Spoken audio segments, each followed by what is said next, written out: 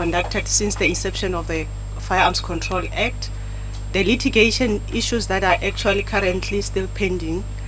Then we will talk about the state of readiness in terms of the South African police preparing for the amnesty itself. The last part will also be including the risks and the mitigations thereof, to be able to make sure that we mitigate on those challenges that we have experienced in the previous amnesty that we had. In terms of the purpose, then, the purpose is to brief the Portfolio Committee on Police on the draft notice of the declaration of amnesty in terms of Section 139 of the Firearms Control Act, and also to outline the processes in that regard.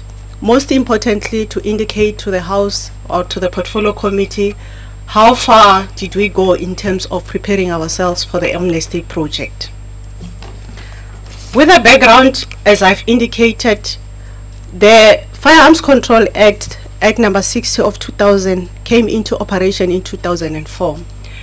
It was actually replacing the Firearms and Ammunition Act 75 of 1969. The purpose of this act, therefore, is to enhance the constitutional right to life and bodily integrity, to prevent the proliferation of illegal possessed firearms, and by providing for the removal of those firearms from society, and by improving control over legally possessed firearms to prevent crime involving the use of firearms. This talks to the serious crimes in terms of the crime statistics that we have seen. Enable the state to remove illegal possessed firearms from society, to control the supply, possession, safe storage, transfer and use of firearms, and to detect and punish the negligent or criminal use of firearms. To establish a comprehensive and effective system of firearm control and management, to ensure the effective monitoring and enforcement of legislation pertaining to the control of firearms. That is basically the purpose of the act that is in front of us, which is actually the Act 60 of 2000, the Firearms Control Act. In terms of the section of the same act, the Firearm Control Act, the amnesty means an indemnity against prosecution for the unlawful possession of firearms or ammunition. Therefore, when we're talking about the amnesty of the firearms, which we are saying the minister can declare in terms of the act after the consultation and approval of the parliament, we're talking about those illegal firearms that the people can hand in, and they will not be prosecuted. But however, it also covers the legally possessed firearms where people have licensed for those firearms, but they are saying they no longer want the firearms, then they want to surrender those firearms to the state. In terms of the same act, Section 131 subsection A provides that the Minister of the Police may by notice in the Gazette declare an amnesty if the amnesty may result in the reduction of the number of illegal possessed firearms in South Africa and in the Republic, and is in the public interest. Like I've indicated, the crime stats that 80%, if not more than 80, with the crime stats or where serious crimes were reported, firearms has been used and as an instrument to commit such crime. Therefore, if for us to be able to reduce such, we should actually start with the circulation in the country of those firearms, and amnesty is the vehicle to achieve that. Section 139 of the Firearms Control Act also provides that such amnesty will only be valid if it's approved by the Parliament, and the amnesty must specify the period during which the person may apply for amnesty and must specify the conditions under which the amnesty may apply. So in the next bullet, I'm indicating the process that it has since commenced in 2017. Honorable Groenewald can confirm to that. There has been most of time that we came here to present the same amnesty, but however, due to the changes in the leadership, the process could not be finalized. So there has been some engagement with the previous portfolio committee around the amnesty since 2017. So the recent one was also submitted through to the Parliament through the relevant structures with a proposed date and the conditions as indicated. Now, a person who surrenders a firearm or ammunition in compliance with this notice is indemnified against prosecution only for the unlawful possession of such illegal firearms and ammunition. So what it says, it covers now the point that I've highlighted in red, that if the firearm was used in the commission of crime, such as murder and robbery, the prosecution will still continue. But however, if the person is having a firearm that is illegally possessed, so he cannot or she will not be prosecuted for such. In terms of this section 134 subsection 4A of the mentioned act, person who surrenders this illegal firearm may apply for licenses to possess the same. Therefore, it talks about a situation where we can be able to trace the ownership of that firearm. It allows the people then to be able to put in an application, but the necessary processes will still continue in terms of checking whether the person must have the competencies, complete the 271s, which will be considered by the relevant office and be approved as such. So that will be the other processes if those people that qualifies to apply for such. The project plan in that regard has been developed and costed, as I was indicating that we were doing that to ensure that there is a proper implementation and monitoring. And we also have a steering committee that is consisting of the DNCs and the relevant divisional commissioners to make sure that the processes is actually well monitored. The objective of the objective of the amnesty is to reduce the number of illegally possessed firearms in circulation in the country, to provide firearm owners with the opportunity to hand in unwanted firearms. This is actually coming in the situation where I was talking to the legally possessed firearms. Then they can be able to hand in, they have the opportunity to hand in unwanted firearms, to prevent crime and violence and to promote safety, to address the fundamental causes of crime in order to effectively protect the communities, to ensure people living in South Africa feel safe and have no fear of crime. So in terms of the successes of the previous amnesty, we had, you can see it's quite a long time that you didn't have an amnesty. It's almost 10 years. It's 9 going to 10 years. The two amnesties that we had since the inception of this act was the one in 2005 and the one in 2010. In 2005, the total number of 80,454 firearms were handed in or surrendered. And in 2010 was 42,329. And if you can see in terms of the graph, the green one representing the illegal and the orange one representing the legally owned firearms. You can see the figures of the people that are actually surrendering the legally firearms which are no longer wanted is actually higher than the one that is talking to the illegally owned firearms. So coming now to the issue of the litigations, as Mr. Groenewald was also talking to it, and I think it was also raised in the previous presentation or sitting that we had. We tried to summarize the litigations that we deemed it thorny in terms of the amnesty, but however, I must indicate that they have nothing to do with the amnesty. We have a case of South African Hunters and Game Conservation Association, where now it was on the basis of a migration from the old act to the new act, which is the Act 60 of 2000, where they were challenging the constitutionality of Schedule 1 of the Act. In that case, the interim order was issued in 2009 and is still in operation, where it says people who are in possession of the green licenses, we call them, they are legally in possession of the license. Therefore, they are not subjected to the renewal, which is the case with the new one. Then we have another case which talks again to South African Hunters and Game Conservation Association. That is the case of 2007. This case came about after we have realized that we were sitting with a number of firearms of which the owners failed to renew their licenses. We issued a directive which was actually telling the provinces or directing the provinces on what to do to handle those firearms.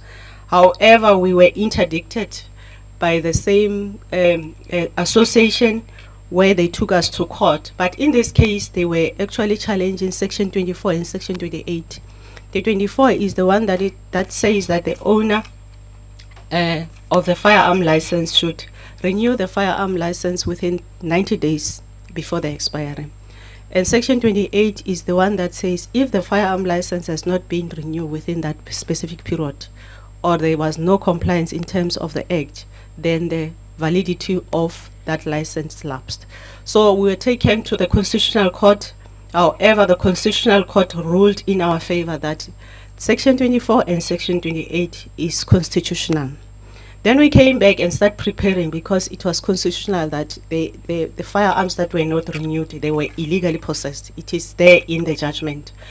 When we were busy trying to prepare for that, is then that we get the litigation from the court, gun owners of South Africa.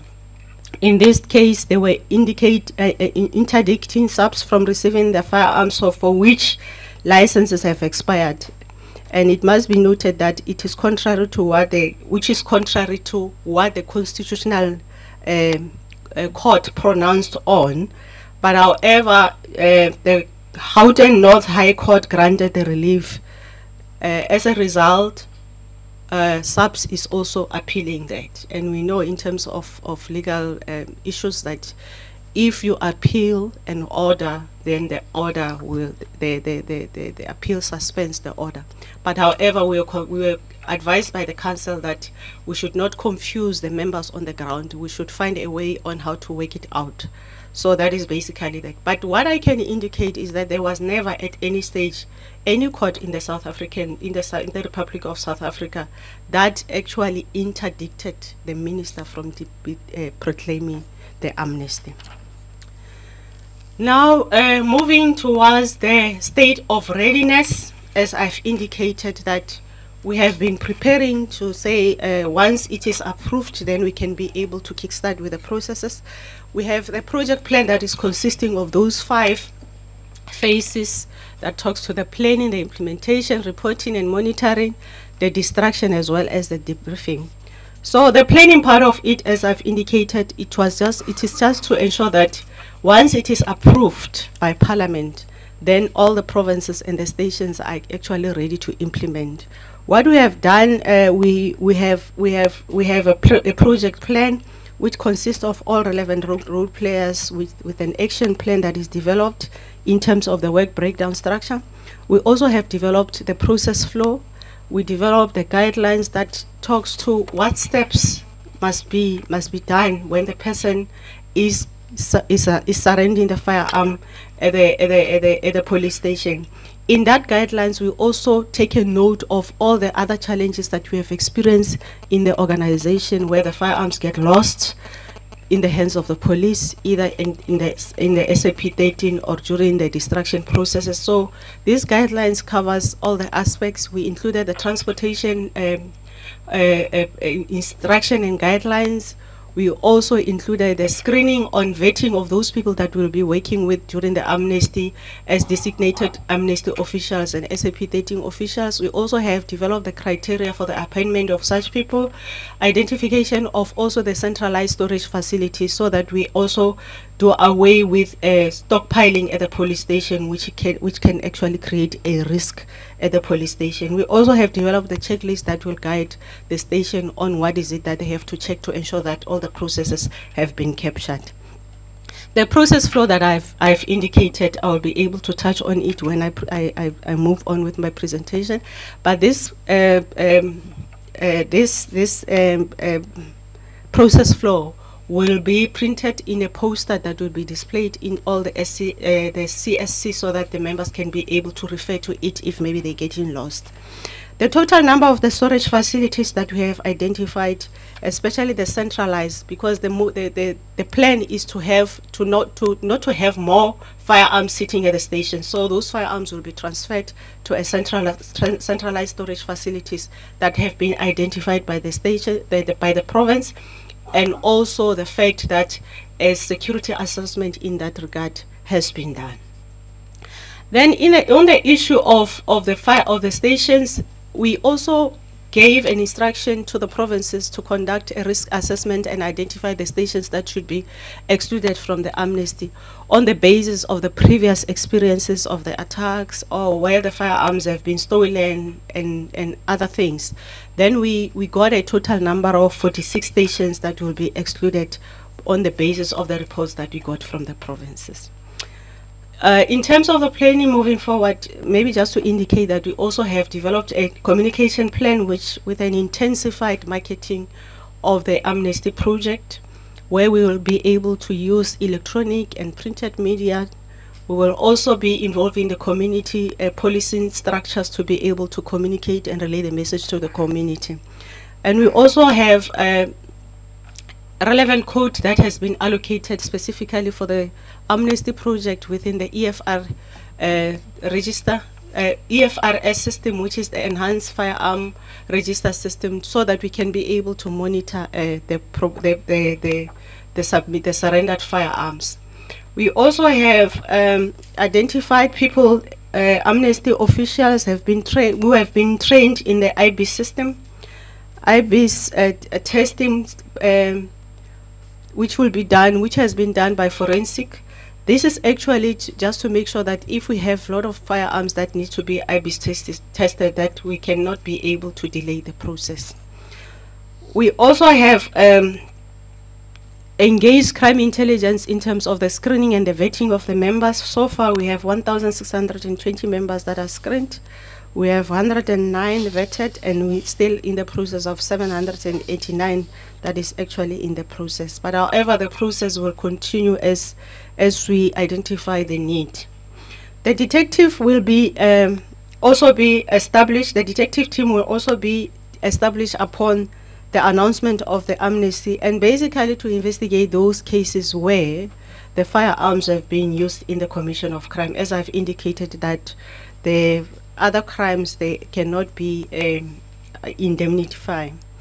The two workshops that we have conducted with the flash commanders during 2017 and 18, we also have done one in 2019 to prepare the provinces in terms of the processes, and it will be rolled out to the provinces. They are just ready at any time to move with the process. The process flow is in front of you. This is the process flow that I said it will be printed as in a poster, which will be displayed in the SCS, which is Community Service Center. But maybe just to indicate that what I want to emphasize here is more about the number of days, because now we're talking about the risk that is there. Then it will say that once the person comes in hand the firearms, there will be different forms that will be completed, forfeited to the state, and surrendered. There will be a different form. But then the people that are intending to apply for the relicensing of such firearms will also be given an opportunity. Well, we'll say within 14 days they have to apply for that license and complete the necessary document, which is SAP 271.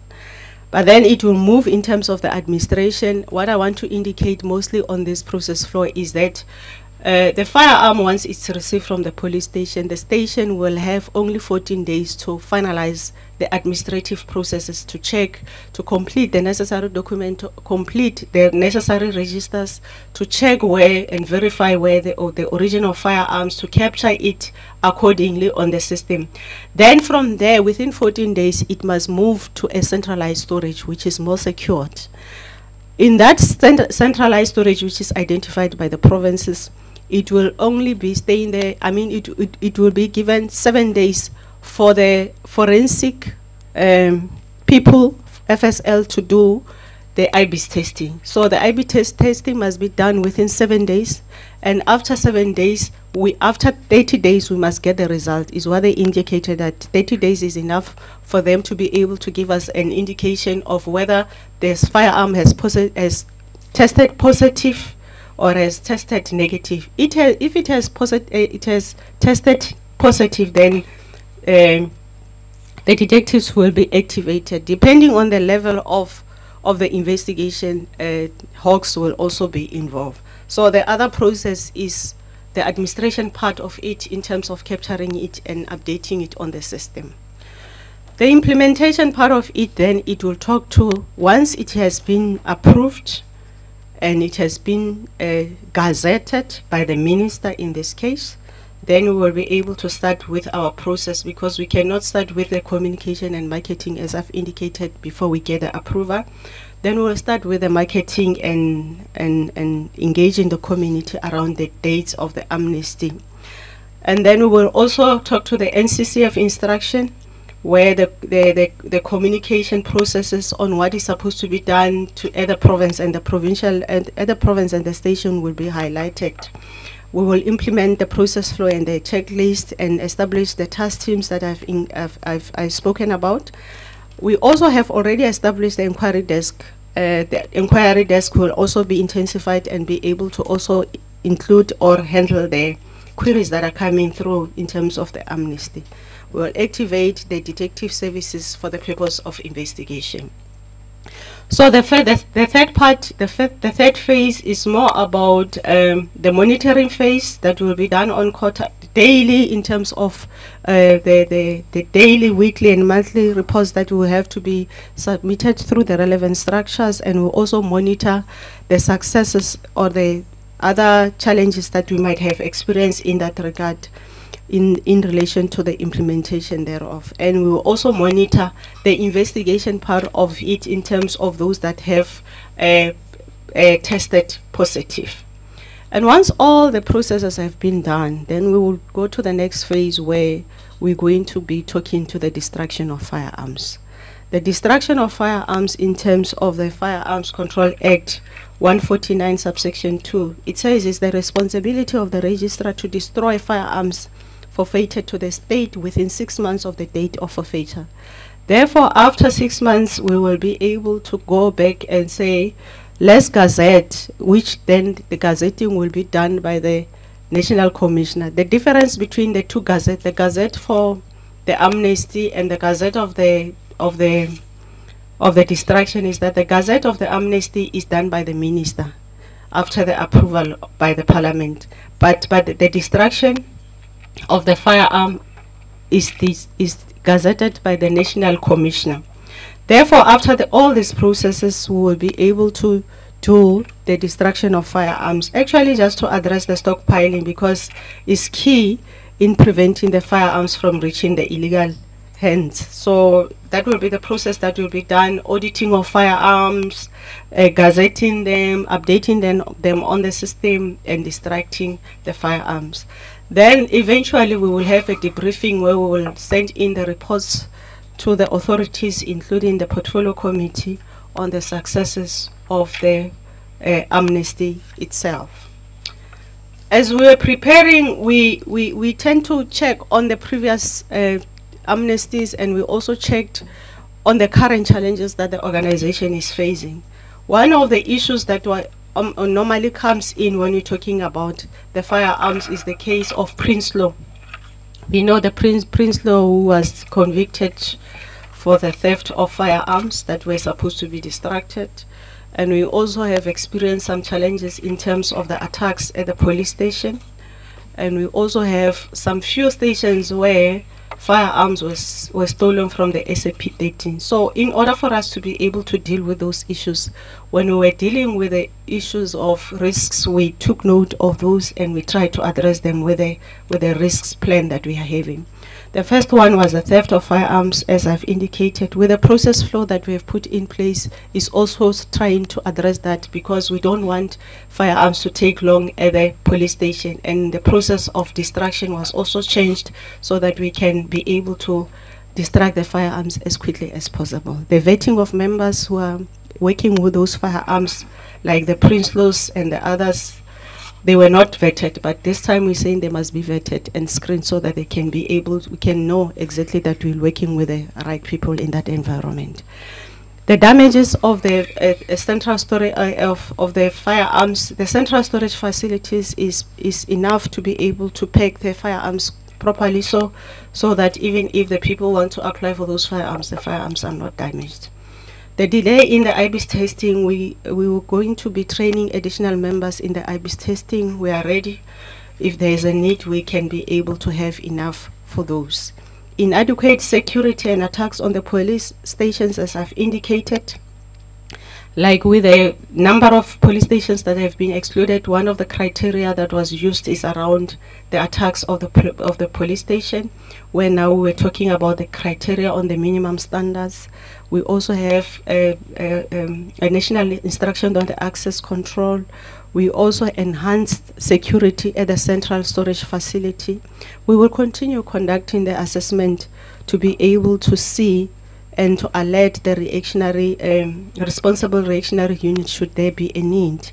We will also check on the issue of the communication communicate the operation hours, so that we don't have a situation where more people are coming after hours to hand in their firearms, because then it will create a risk for the police station. The attacks or theft or during the transportation, we also have a transportation plan that is developed that provide the escort on the bulk, on the number. It will indicate how many people must be there, what type of forces are supposed to be there. So I won't go to detail because of security issues. Increase the number of applications of firearm licenses. As I've indicated, there might be people who are interested in applying for such firearms. They are allowed to do so. Then we will, the decentralization of fingerprints has been finalized. Then they can be able to do the decentralized, take the fingerprints and finalize it there. And then we'll establish the task team to respond to the processing of the application. So in conclusion, we believe that the removal of illegal or excess firearm is indeed in the public interest of the community, and is supported by the crime statistic, which indicates that firearm is the instrument commonly used in the commission of crime, especially the violent crimes. Therefore, we feel that Amnesty is actually a vehicle towards the reduction of serious crime, and the involvement of all the people in the country will assist in making our country a safe country. Thank you.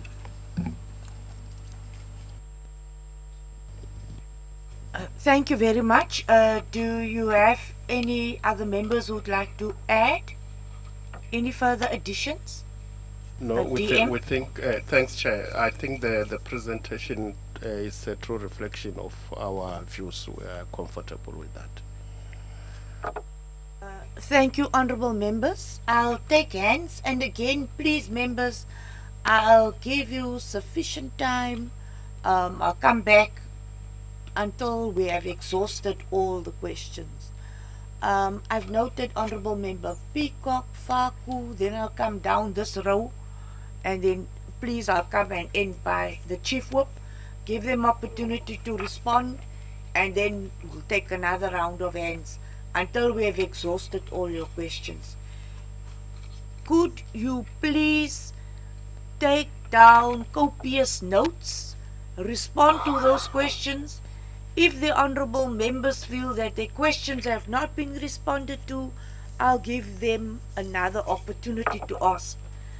Honorable members, my consideration is, and I'll give you my conclusion as well, is that there has not been an interdict against the minister at this stage.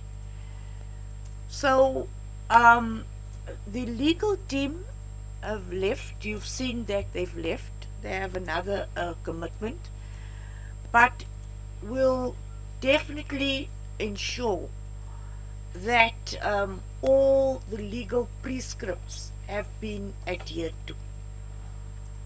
We've requested that the legal team provide their opinion to us in writing as well. I'll give an opportunity to Honorable Peacock and then Honorable Faku. Thank you.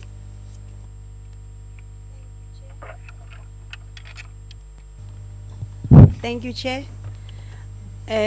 Mine would be, let me take the opportunity to really applaud SAPS for the presentation that they've given to us, taking into cognizance of the previous presentation that we felt as the committee that we did not say that the presentation was not correct, but the information on the presentation could not give us many answers. And today, and what I've listened to and what is on the presentation, I would really like to applaud SAPS for the effort that they took and for listening to us as the committee. What do we expect to see from the presentation, so that when we make our oversight decisions, should be informative decisions. And to me, I really would like to applaud that. And secondly, when you look previously on the stats released, the report that we got, it was very scary. As this committee, we made a decision that SAPS should come with strategic means.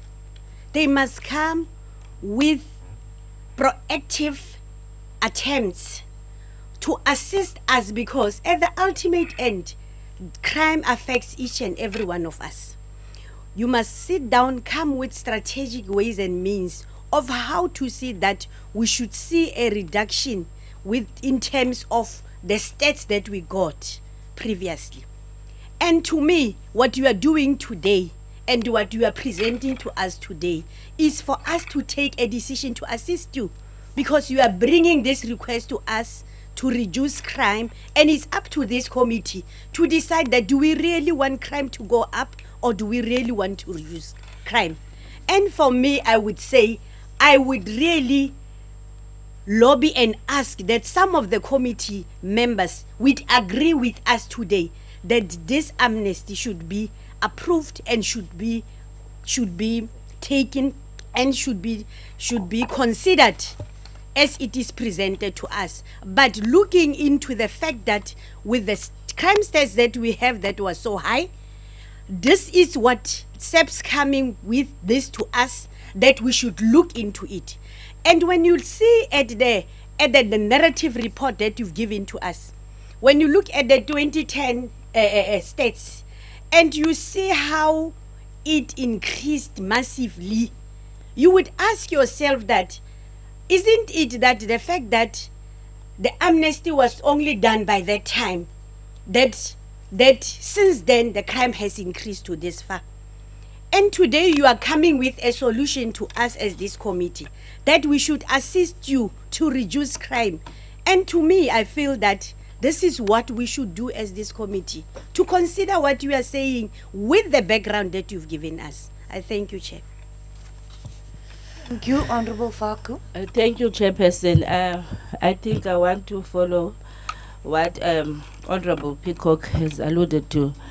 Number one, the presentation, I think, is very informative from our previous presentations that we have received.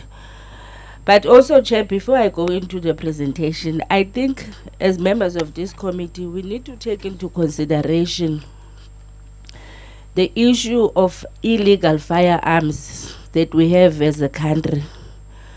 We know that after we have received the stats from the minister, the stats of crimes, we saw that many robberies that are happening, murder cases, farm killings, and many things that are happening in our country, it's because of the issue of illegal firearms. And I think that the Firearms Act, Control Act, subsection C and D clearly explain why do we have amnesty. So I think that covers me. Why should we have this amnesty?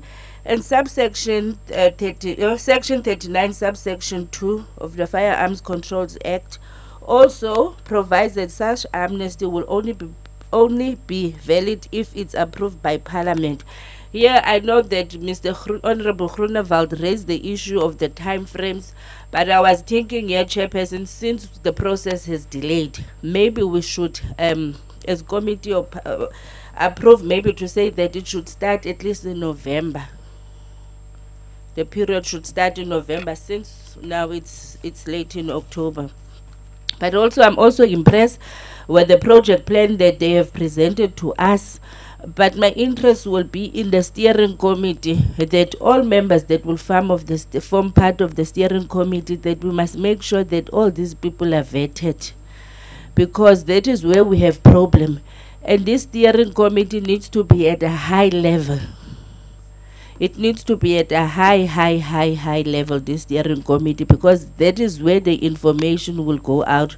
So if we have a high level steering committee and we make sure that everyone who forms part of that steering committee is vetted, I think the project plan will go ahead. I just needed clarity on objectives. Number 2, to provide firearms owners with an opportunity to hand in unwanted firearms. Maybe if that objective can please be explained to me. And I know, Chairperson, there was a lot of issues around litigations that was raised in our last committee meeting, but I think the presentation has responded to some of the questions that I had. It's good to see that, of course, there's readiness in all provinces and there's exclusion of some police stations. Maybe also here I need to understand why are some of these police stations excluded in some provinces. But Chairperson, overall, I would also recommend that we make sure that as this committee, we approve the amnesty, but the period to start in November. Thanks, Chair. Thank you very much. Honorable members, when you do your presentations, could we bear in mind that the select committee will only be sitting on the 30th. So when the department and SAPS respond, could you bear that in mind and suggest a solution to the dates or proposals for dates? There's no way in which I believe we'll be ready by the 1st of November if there is any consideration by the committee. So when you do respond, could you also take that into account, please? Honorable Member Molekwa and then Honorable Member Moke. Thank you very much, Honorable Chairperson. Let me also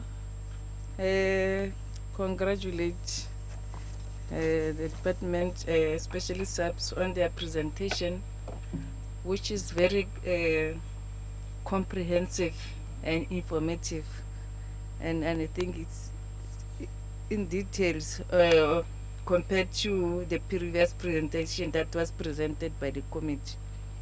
But I just want clarity, especially on the IBIS process. Just want to know that if there is any mechanism of monitoring in terms of the IBS processes, and also is there any security measures put in place, especially as we know that we are dealing with very dangerous objects. So it's very important that we have a very strict and tight security on the whole process. Thank you, Chairperson. Thank you, Honorable Mufke. Thank you, Chairperson. And thanks for the presentation. I align myself with my colleagues. That is a prepared one, and we can see that SAPS is ready for us. Chair, I just want to start where actually my colleague has left on the IBS, that the contract has expired, and now I can see that SAPS is preparing to be doing internally. Can they tell us how far are they? Because maybe will also be something that will maybe reduce the cost, or if they are going to appoint somebody else. But now on the issue of the designated amnesty officers, I want to know if you are ready, and are you going to be, if you are ready, have you started with screening and vetting? Because it's very important that you have people that have been vetted on this. And on the issue of the 450,000 actually guns that we know that they are not licensed, I want to know that what will be the average lead for time for issuing firearm licenses if it happens that the gun owners apply at the same time? Are you having that capacity of making sure that they are reissued? But on the same, again, I want to know that what will happen with the if maybe first let us allay the fears of people that actually their license have expired. What is it that you have done to communicate so that they know that the process that SAPS is going to be taking is this one? Because remember, some people are worried that we have licenses that have expired. The communication thereof will be very important. Now, the other thing is, how will SAPS separate the Amnesty firearm and firearm surrendered? Especially when you look at the hunting rifles and all that, so that people must be able to know, as gun owners, you have a clear communication with them on that regard, because that will be the main thing that will be on that. Are you also, I think this will be on Deputy Minister, that are you looking forward to have another summit, that you had a summit before of firearms and all that, so that we can educate people enough into the very same information? And on those, Chair, I think that we are ready to be dealing with the department, because we can see that now they are ready to be working on this matter. I thank you. Thank you, Honourable Member Shimbeni. Thank you, Chair. Thank you very much for the presentation. I don't have much. I just quickly want to find out from the department if there's any funds that are being used for promotions or the materials to promote the public awareness on the amnesty. And then secondly, we are talking about firearms. So is the objectives is about the firearms or the firearms and ammunition? Because they might bring the firearms and keep the ammunition.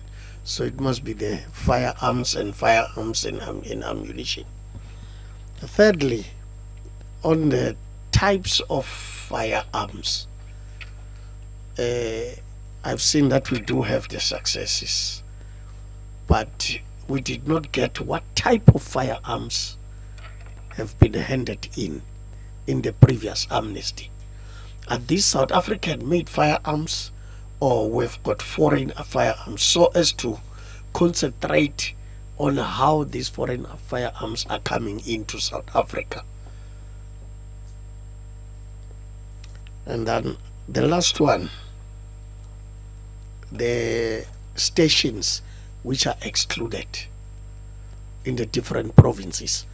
I think that once we must also know which stations are excluded, so that people don't just go there and be told to go back. Are we going to announce that such and such station is excluded for amnesty, or what?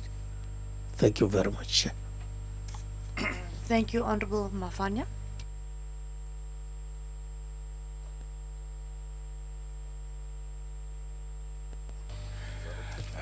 Thank you very much. And the leadership of SAPS, honorable members. Mine are just a few questions that I'd like to put. Is there a limit to a number of guns a person is entitled to have? Then the other, I expected actually to be briefed more on the previous amnesty deliberation that gave us the momentum to come to a level where we have to be applying again this amnesty, taking into consideration there were successes in and around 2010, I believe. So we should have been taken into confidence to say these are the things, and then what attributes to people not to apply, to let their license expire. So we should be told, because in the applications, even before you gave amnesty, there were reasons put forward why they applied for amnesty. The other thing is that, is there a reminder that you issue to gun owners to renew their licenses within the prescribed period? Taking into account the number of expired guns, close to almost 450,000, it leaves much to be desired. Then the last one might be is actually on the outlawed assault rifles that are in the hands of criminals that might have committed crimes. What measures do we do to encourage such weapons to be removed from society? Because the reality, they might have committed crime, meaning that there is that fear factor on them that they cannot even begin to think of handing them over, because they will definitely be arrested or whatever means that are there.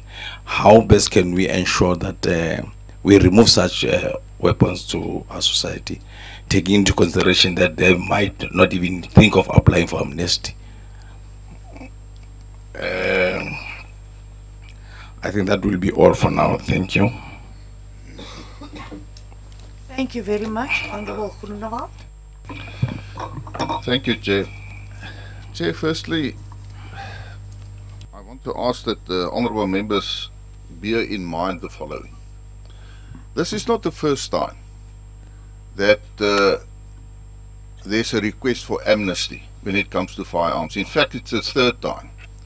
We had one in 2005 and one in 2010. What is the real aim of amnesty? The real aim is to get illegal firearms that can be used by committing a crime. Now, Chairperson, I said it previously.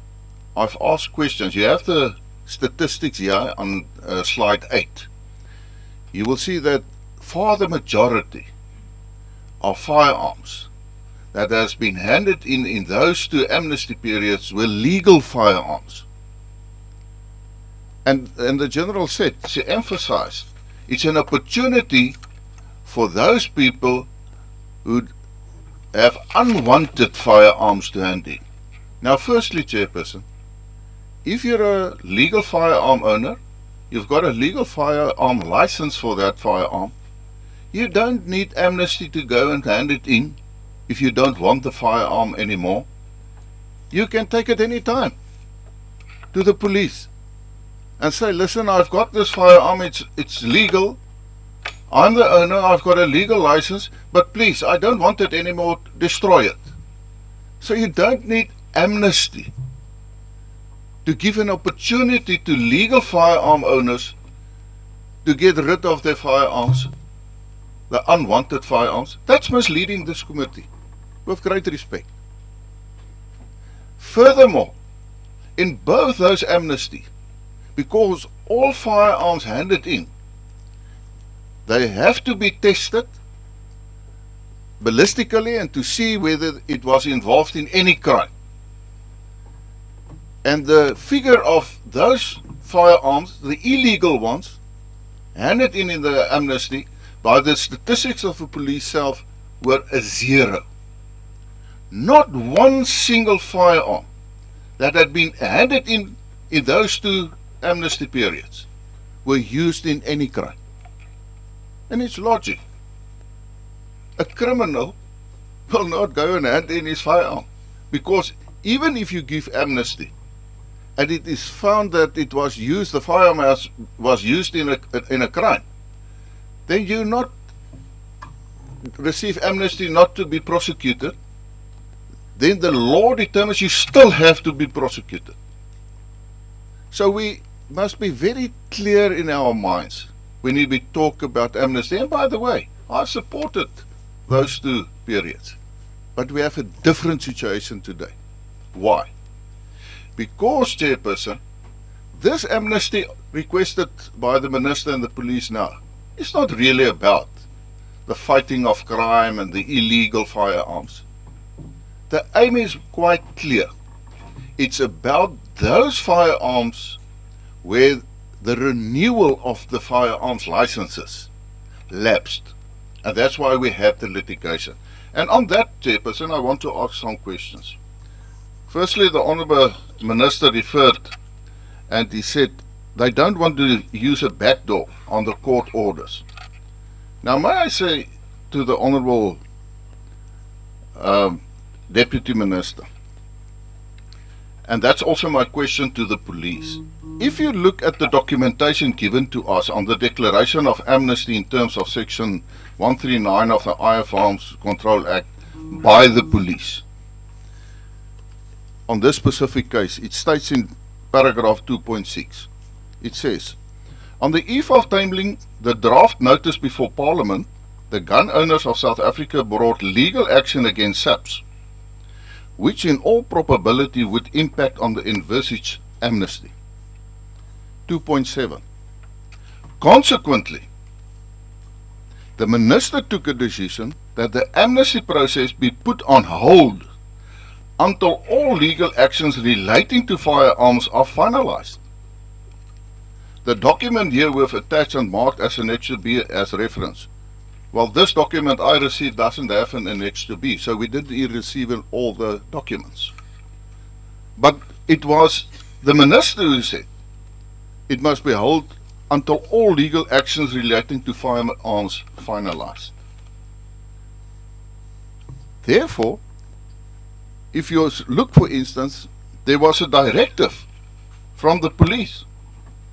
On 30 July 2018, the National Commission issued a directive upholding the interim court order of the Gun Owners South Africa.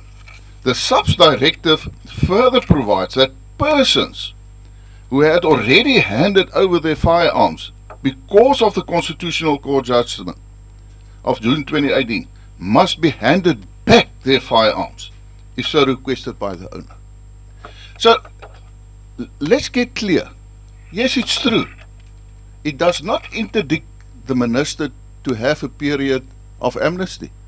But that was irrelevant. It was not part. And the Constitutional Court stated it's not a constitutional right to possess a firearm. That was a crunch of the Constitutional Court. That was it. Because if it was against the Constitutional Court, I can assure you that Gun Owners South Africa's application wouldn't have been successful.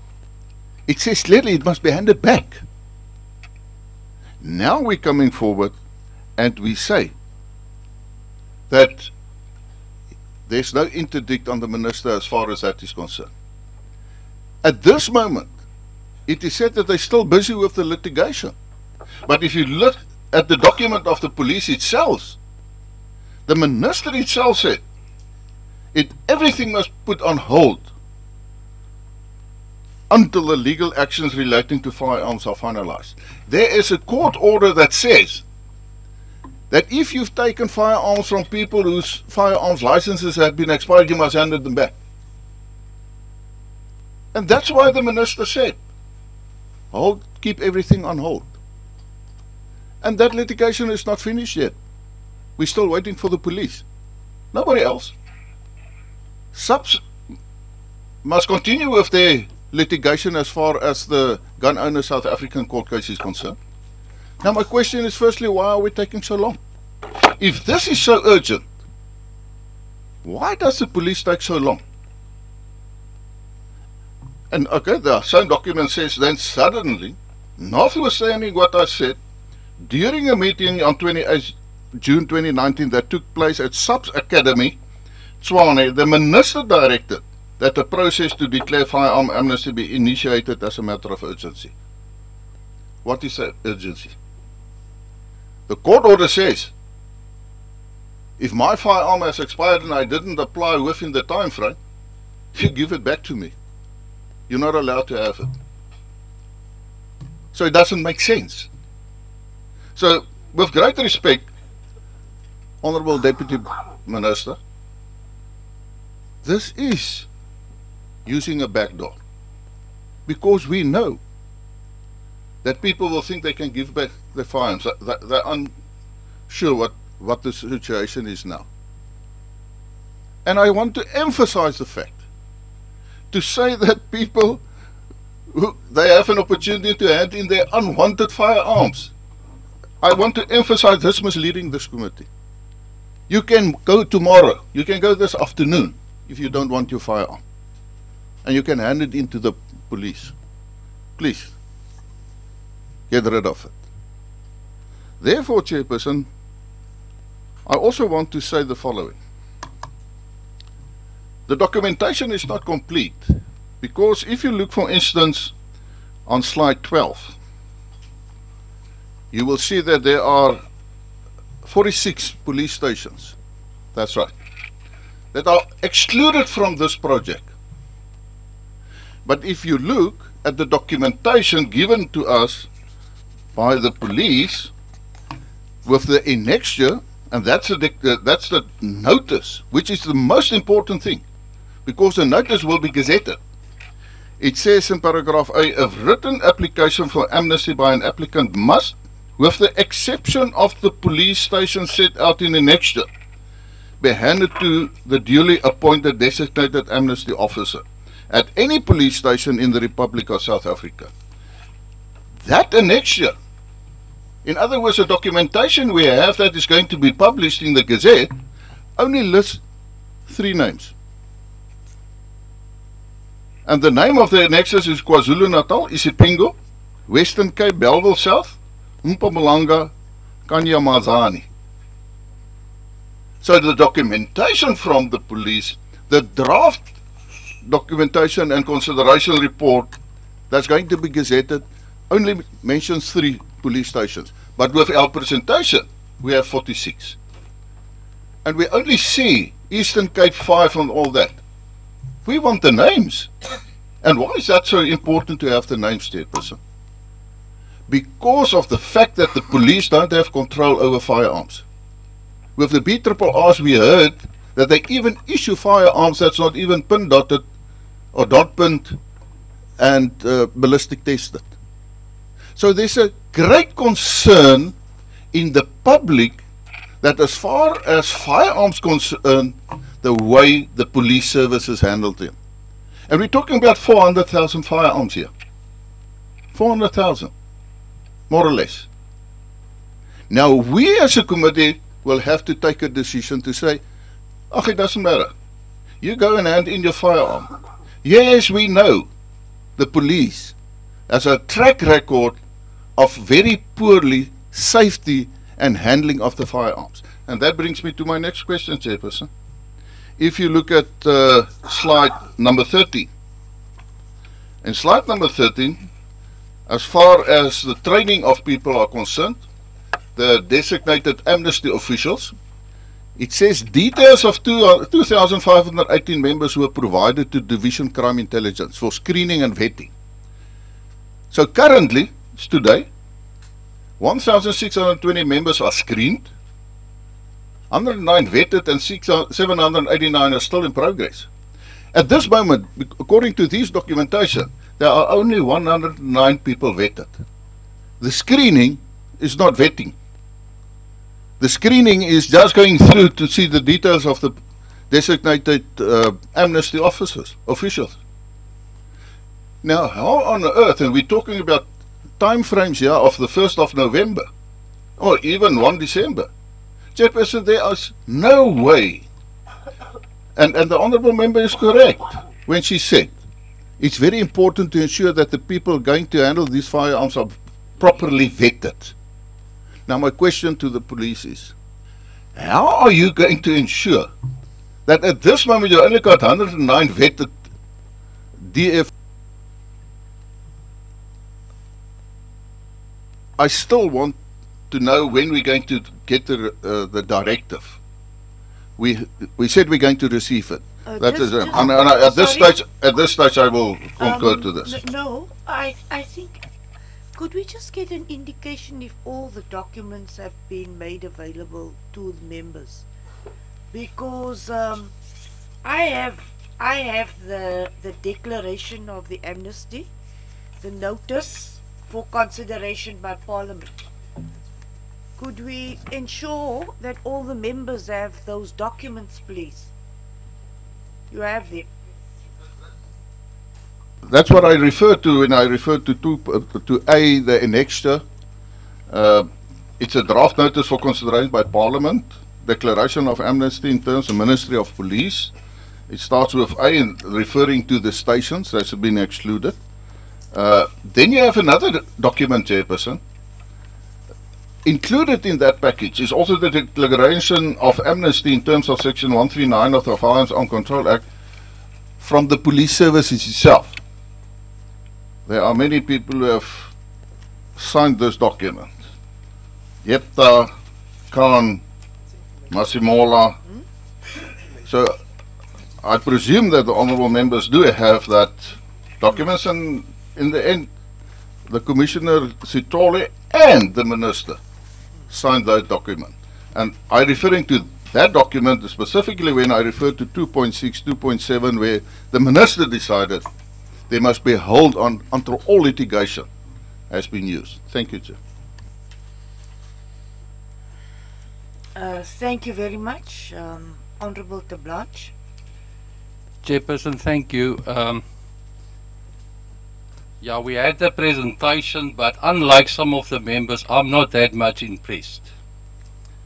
My concerns really, is just, came true.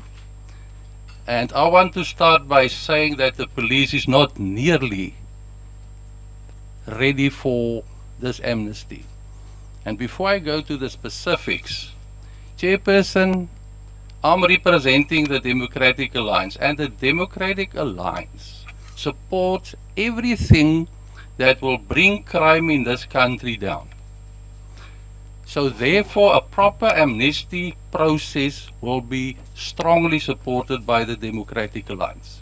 Chairperson, we were told at the previous engagement that this is a follow-up presentation where certain or more information will be given to us.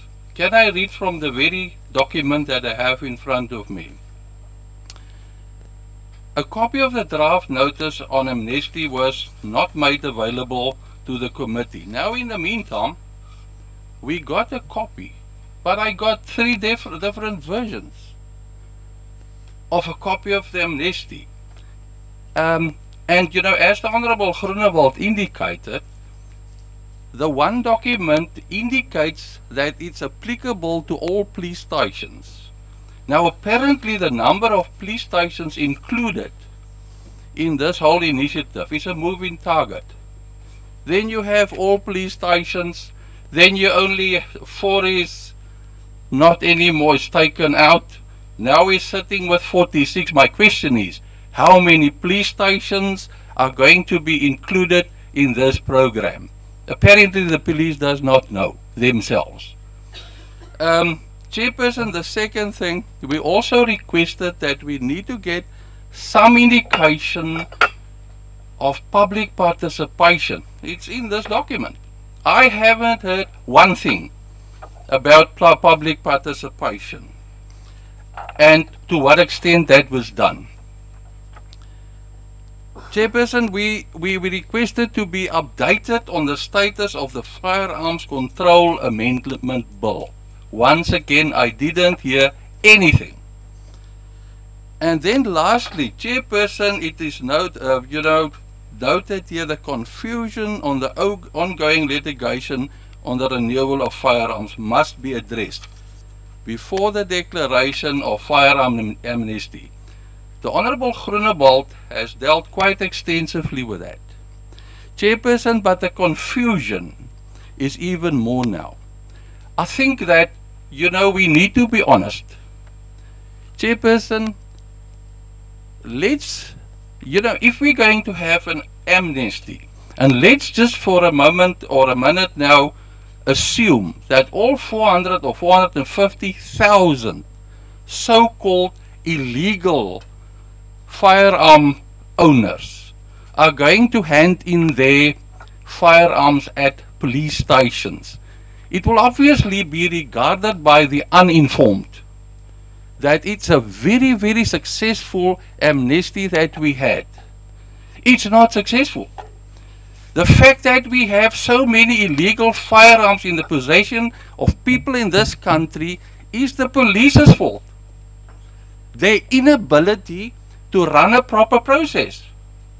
They haven't sorted them out themselves. To my knowledge, and my question is to the Honourable Minister, what happened to the interim judgment? Have you appealed that, Minister? And if you have, what is the outcome? We know that there's no outcome at the moment, and yet we are running now with a firearm amnesty process. The Honorable Groenewald mentioned that there was I repeat myself again. Previous rounds, one illegal firearm or firearm so-called illegal connected to any crime committed. So we must be honest to the public and say we are taking firearms away from honest, law-abiding citizens because of the police's inability to do their work. That is the factual position. And you know, we have a necessity in this country. Chairperson, South Africa is a very dangerous place. Now we are unarming innocent people because of their fear that they will be charged if they hand in their firearm. I don't think that is honest at all. We really need to ensure that we assist honest, honorable people of this country to be able to defend themselves. It's a very dangerous country that we're living in. Chairperson, let me go on.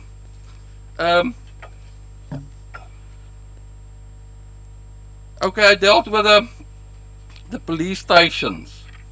Coming to, you know, we even touched on the crime stats, and the expectation created is that the crime stats will go down dramatically. I haven't seen that dramatic decline in crime stats the previous two rounds. So once again, are we honest here? Chairperson, then the security measures that needs to be taken or need to be taken at police stations. My question is, what is regarded as minimum requirements for safety? Because at the moment, the police cannot even safeguard their own firearms. And now they're expecting people to hand in their firearms. They are interdicted not to do that because of the very reason. I touched on the crimes, Chairperson. Chairperson, I already said that I don't think the police is ready to go ahead. Honorable Groenewald already touched on people that needs to be vetted, people need to be trained. You know, they are not sure where exactly the firearms are going to be kept and safeguarded. You yourself indicated that you don't think they'll be able to start on the 1st of November. Chairperson, I think, and that is my plea and that is my stance, I think that we need to send the police back. They need to go and apply their minds. They need to come up, they need to get their own house in order first. And only then, Chairperson, we can go ahead with an amnesty. You know, in the case where a person, the firearm is so-called illegal, if that person hands in that firearm, he can simultaneously apply for a new license to be issued to him or her. Amnesty, that's a different story. Your firearm is gone. Chairperson, I can't support that. Thank you. Honorable members, this time I would like you to ensure that I am not misrepresented. I do not want to be misrepresented. The last time we dealt with this, there was a complete misinterpretation of what I said. I did not doubt the capacity of the police in terms of their preparedness to implement. I simply stated a fact that the select committee would only be sitting on the 30th. And it would then have to go from the select committee to the National Assembly. This would make the date of the 1st of November practically impossible. I at no stage doubted or questioned the capacity of the police. Could that be understood, categorically understood, please? I would now take Honourable Member Mapatso. Thank you, Chair. I don't think it will be advisable as a committee to take a decision that we send the police back for another day. Today's presentation to me is much clearer, and I can interpret it outside in my constituency work. Now, we are dealing here with illegal firearms, which to me is non-negotiable. If you have an illegal firearm, and I was saying, you see, if you have an illegal firearm, whether it was for the right or wrong thing, the fact remains it's illegal. You are saying we are living in a highly crime inflated country. Now, the Amnesty is trying to say, in order to reduce crime, there are many illegal weapons that are in the hands of other people, and that the police are saying we need to reduce that. And now they are saying that there must be an amnesty. But if I bought an illegal firearm and it goes through the forensic and it's found that it has killed 10 people, you will suffer the consequences of buying an illegal gun. That is understood, and I don't think we should we disagree. I think all of us, we agree, and we must encourage that people must hand over illegal firearms. I was even going to propose that maybe we must have initiatives, to be flexible, to say, okay, I bought this firearm because the township that I reside at, it's crime, related. So people, they buy these guns just to save themselves, not to do criminal activities. So if we say an amnesty, I'm just saying for communication purposes, for the flexibility of the police, to say, put it in an envelope, just like we do with the public protector, and say anonymous envelope. You just go to the police station. I'm just giving you an example.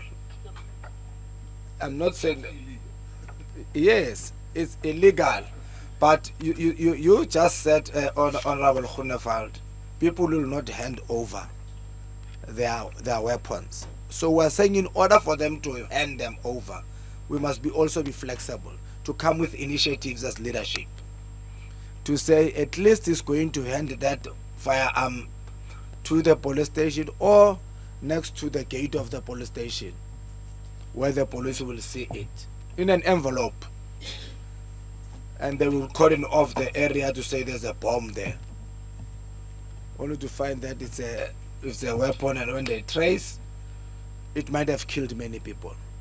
But we would have now on the line of saying we are reducing a crime, we want to get these illegal weapons. I think that one, all of us, we agree.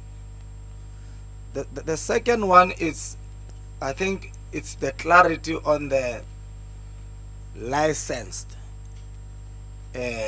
firearms. I think the 450,000, my understanding, is the licensed firearms whose licenses have expired. It's not that these are illegal. If I'm subject to correction, but the way I read it and I understood is that this is 450,000 firearms that are licensed. but the licenses have expired. Now, the question that I would want to ask is that if this 450,000 or 400,000 people, they come and hand over their weapons, first, it's safety. Secondly, is that not to disadvantage people who bought their firearms? Is it SAPS ready, especially the licensing department, to make sure that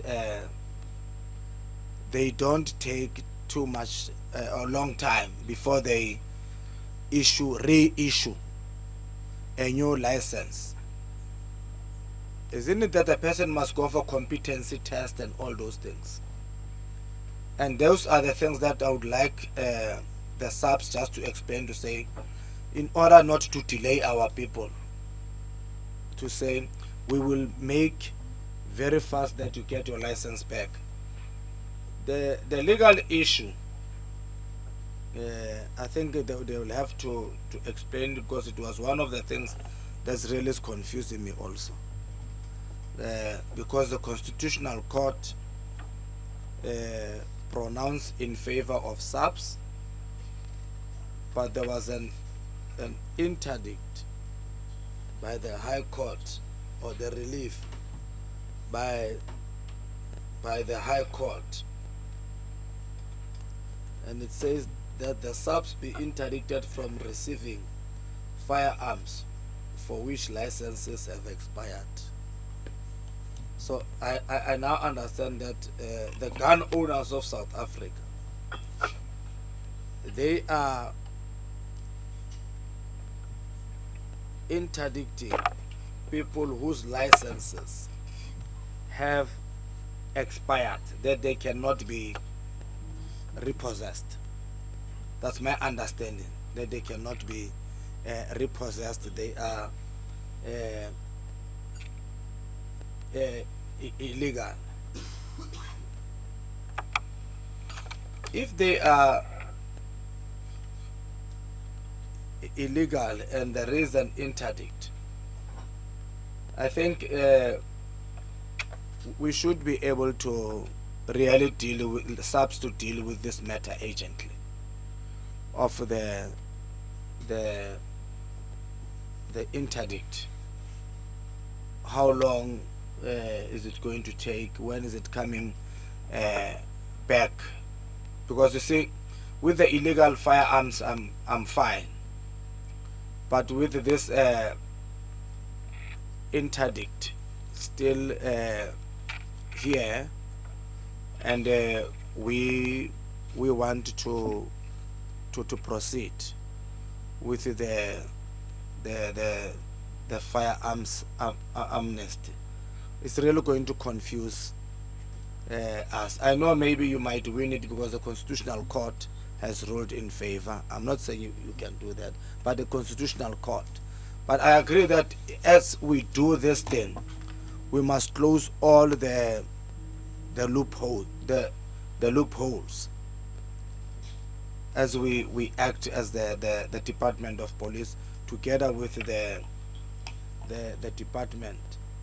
My colleagues have raised the IBs, but if I listened properly, they said the forensics. IBs is the forensic, is it called? Yeah? Testing and what, yes. They spoke about 7 days. It will take 7 days, and then 30 days they will get the report whether the firearm was used illegally or not. But it doesn't say, if I have got a firearm, I have killed another person secretly, and it is unknown who killed that person. I think I should be subjected to that. that my firearm must be tested whether it was not involved in criminal activities. It should go undergo that processes. I agree with Honorable Groenewald that as we wait for these things, I don't think it should stop the minister from saying, let's proceed with this illegal firearms. People should bring back the illegal firearms, because we want to get rid of these illegal firearms, because they're the ones that are committing crime. So if we still delay because of other things, those who are fighting for legal for the licensed firearms, I think the police will find a way of how to put it. But you can't stop saying surrender illegal weapons. We'll be failing on our duty to say we want to reduce crime, but we sit here as members of parliament and say no, technically we can't hand over the weapons. Those that are illegal, I see here even the presentation, it's highlighted red. That means it's dangerous to have an illegal firearm. We must get rid of it. I don't understand why do we give an amnesty for a person with an illegal firearm? Amnesty for what? You bought this thing illegal, and you know that this thing was taken from somebody, and it might have committed many criminal activities. It might have killed my sister. So I don't think the illegal ones we should really take cover with the expired licenses. The expired licenses, there is an interdict. What is the relief? Which they will explain at the police.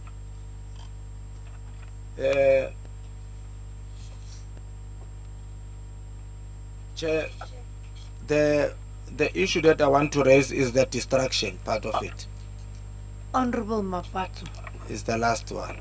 could you do your last one? Yes, I can see that there are other chairpersons. No, we have more hands. And Yes. I told all the members that we are very patient today. We'll Yeah, give the SAPS an opportunity to respond, because there are many questions that have been asked. yes. Unfortunately, I was the last. No, you will So- be the first in the next round. Sorry, Honorable Yes, Mapatu. but others were given enough time No, you still have enough time. to present. I'm saying I'll come So- back to you again. You'll have enough time. I'm coming to the last one, Chair. That I also want to request you, Chair, that maybe we get a presentation on the Firearms Control Act, so that we are clear. And what is this all opposition about it? Maybe we should get a presentation on it. If the previous members of parliament did receive it, we are new, we don't know about it. We need to get informed about it, because some of the things they are linked to this thing. On the distraction part of it, what does SAPS get from that distraction of the firearms? I happen to serve in the committee of what is called the NACCC,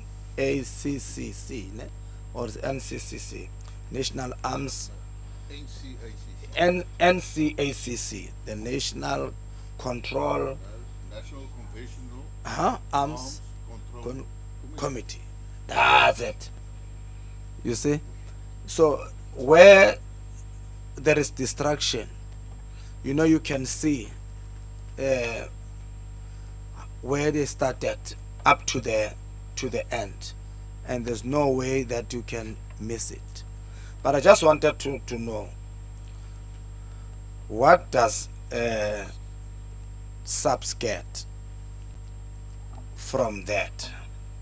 Now, I know that PFMA things and something like that. Whilst I was serving there, my honorable member, my honorable Mafanya is my friend. Honorable member Mafanya is that in the NCACC, there was a proposal that why don't we give military veterans an opportunity to get involved in the destruction, because they are... Honorable Member Mapa. Yeah, point of order. I understand my good colleague here, but I think we're going too far now. This is Portfolio Committee of Police. I understand the destruction is something else. I would request that we deal with this matter, focusing on that specifically. Am I out of order? Honorable Member Mapatsu, we have deleted your last statement. It has been removed from the record. You may continue. Yes, Chair, it's fine. Let it be deleted. You see.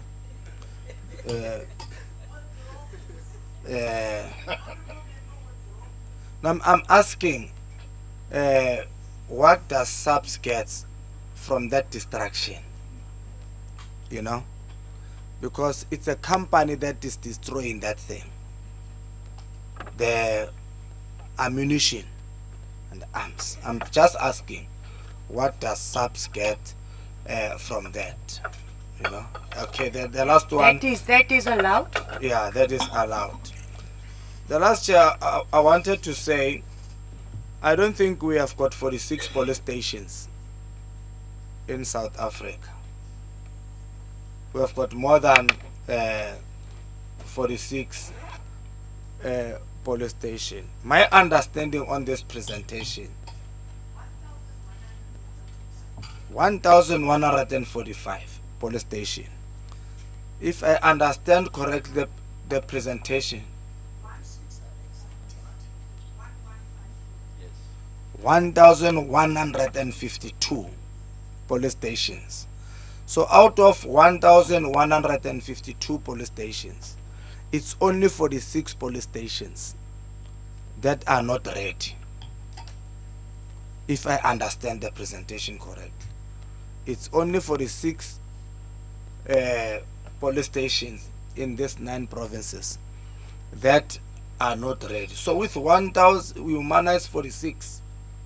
And then you have the rest of this, the police stations. That means we have many police stations that can take care of your 400,000. Thank you, Chair. The last is the summit that I want to second Honorable Jackie about the summit. Thank you. The list of questions is very long. I'm going to give SAPS an opportunity, and then I'll come back to all the members. There's only one member who hasn't had an opportunity yet. Honorable Member Patrain, are you happy? We could continue. Honorable Deputy Minister, the floor is yours.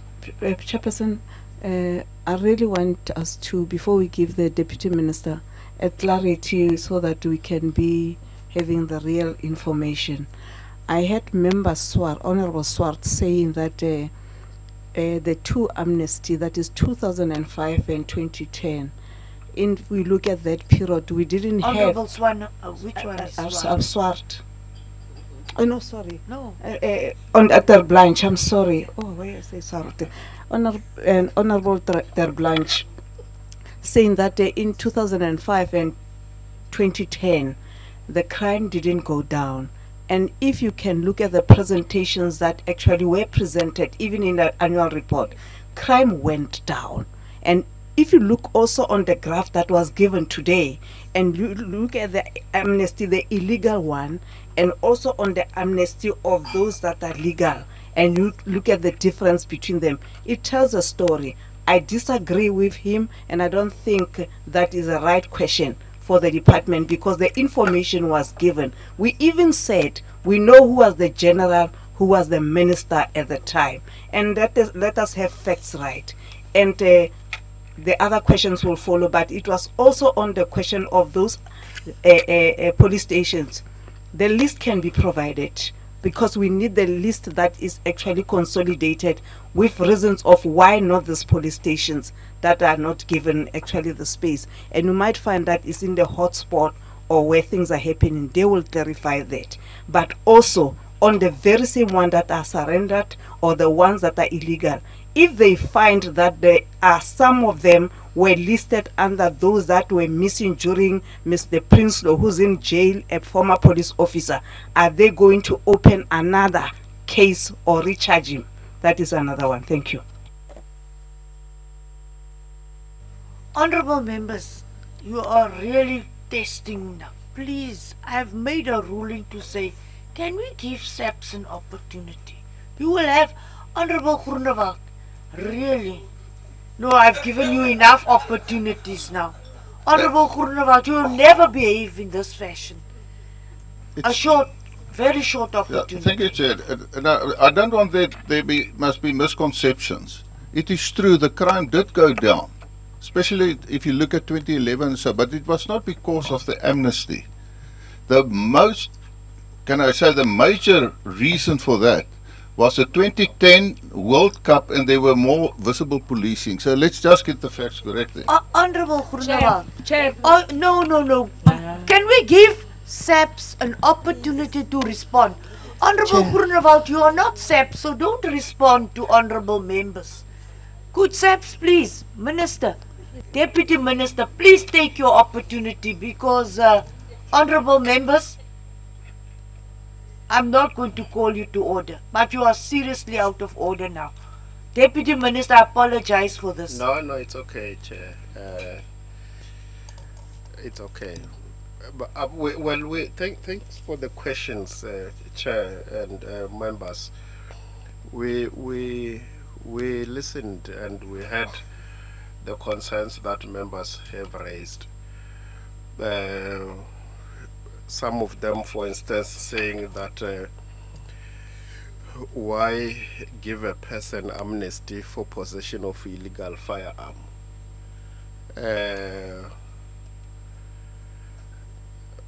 Precisely because that thing is illegal, we want to encourage them to bring them on board, Honorable Mapat. So that they know they can bring their firearms, they won't be prosecuted. But if that firearm was involved in an act it committed, was used in a criminal activity, or it was during you have shot somebody, and the ballistics prove that, you will be prosecuted for that. But I don't think I must explain further than that. Amnesty it's generally used to assist, to enable an environment for you to do certain things which under normal circumstances can be done. And it's something that is done the world over. In our country, we just spoke of the 2005-2010. When we presented here, we never said that there will be no crime once this amnesty is done. We have never said that.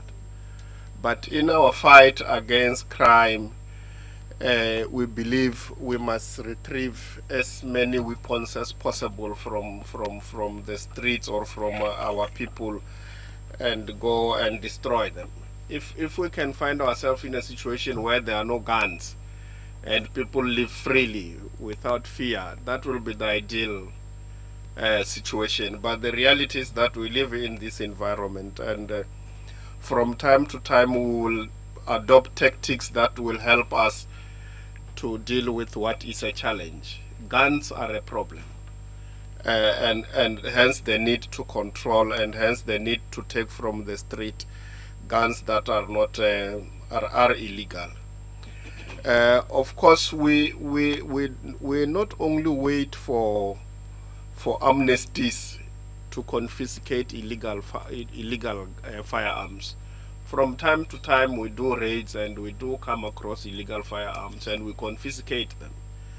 And in such instances, the amnesty does not apply. I don't get the sense, Chair, that members are opposed to the amnesty. I don't get that sense.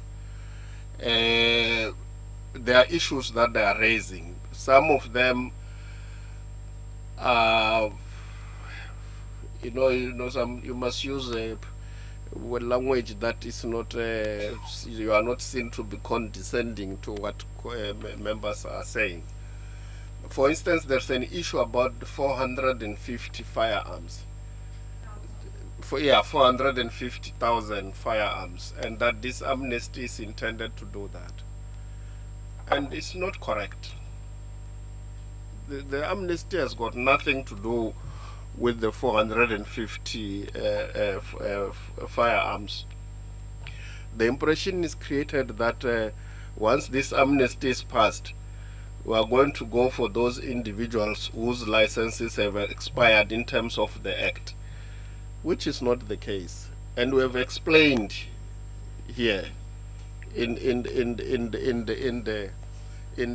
beginning why the amnesty is not targeted to the 450. What we have said is that those people who have got who fall within this category, if they so wish, they want to turn in their weapons, they will have the right to do so.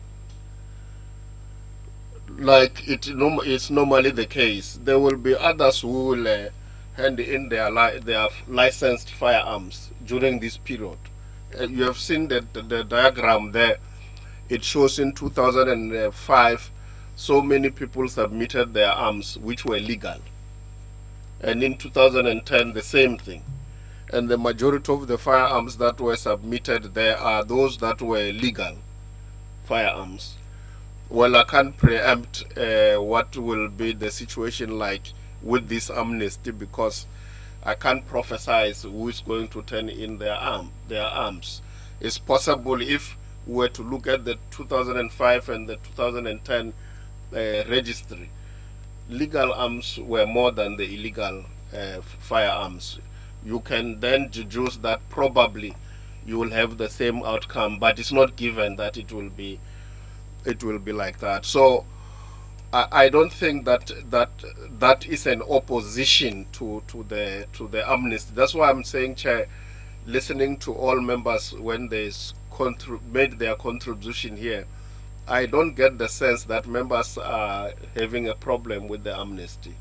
They support it. I think the only member who explicitly said that he is not supporting the amnesty is Honorable Tara Blanche. But even the issues that is raising there, does not necessarily mean that at all cost he opposes it. No. And of course he says that he will support anything that will help to create an environment where the level of crime declines. If by doing this criminality will decline, he will support it. Which is a good posture. The other issues that members have raised, we agree with, will take on board.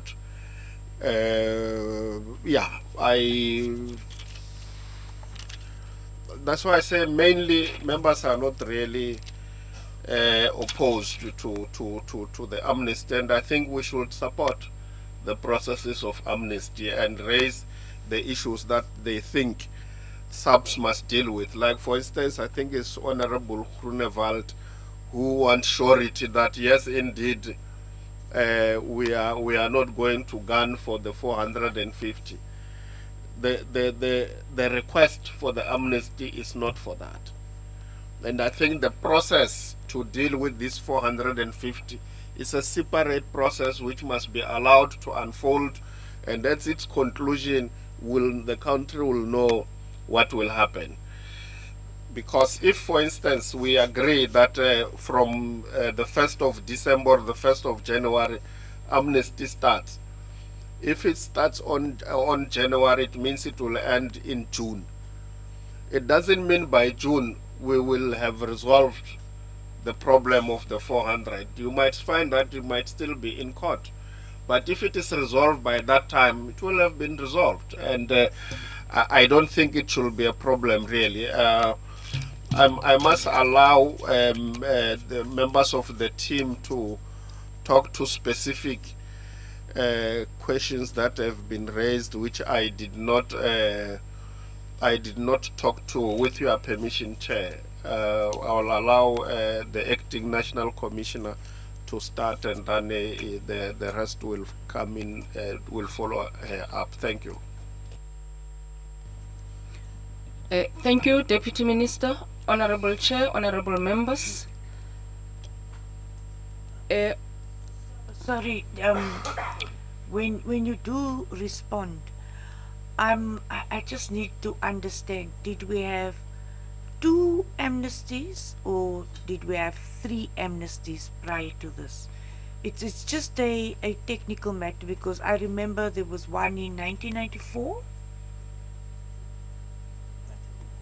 95, 2005, 2005 and 2010, Chair.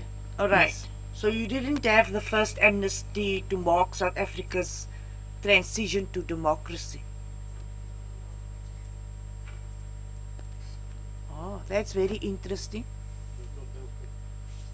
There was a moment when we were called upon to hand in weapons.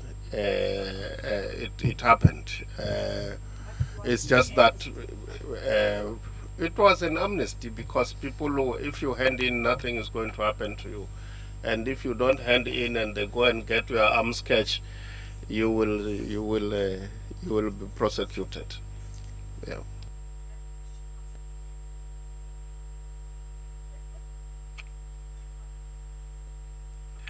Thank you, Honorable Chair.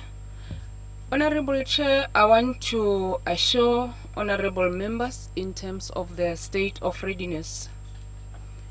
We agree that there were previous instances where there were challenges, and we even cited the Prinsloo case. We indicated that there were previously attacks at police stations. In drawing up the project plan, which also makes visible the risks and the mitigation thereof, we took into consideration our experiences. Hence, we believe with the plan that we are having, we will be in a position to manage the process of amnesty.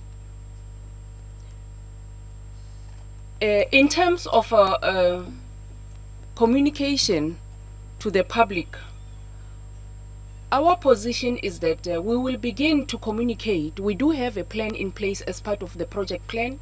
We can only communicate and give direction to communities once we received approval at this level.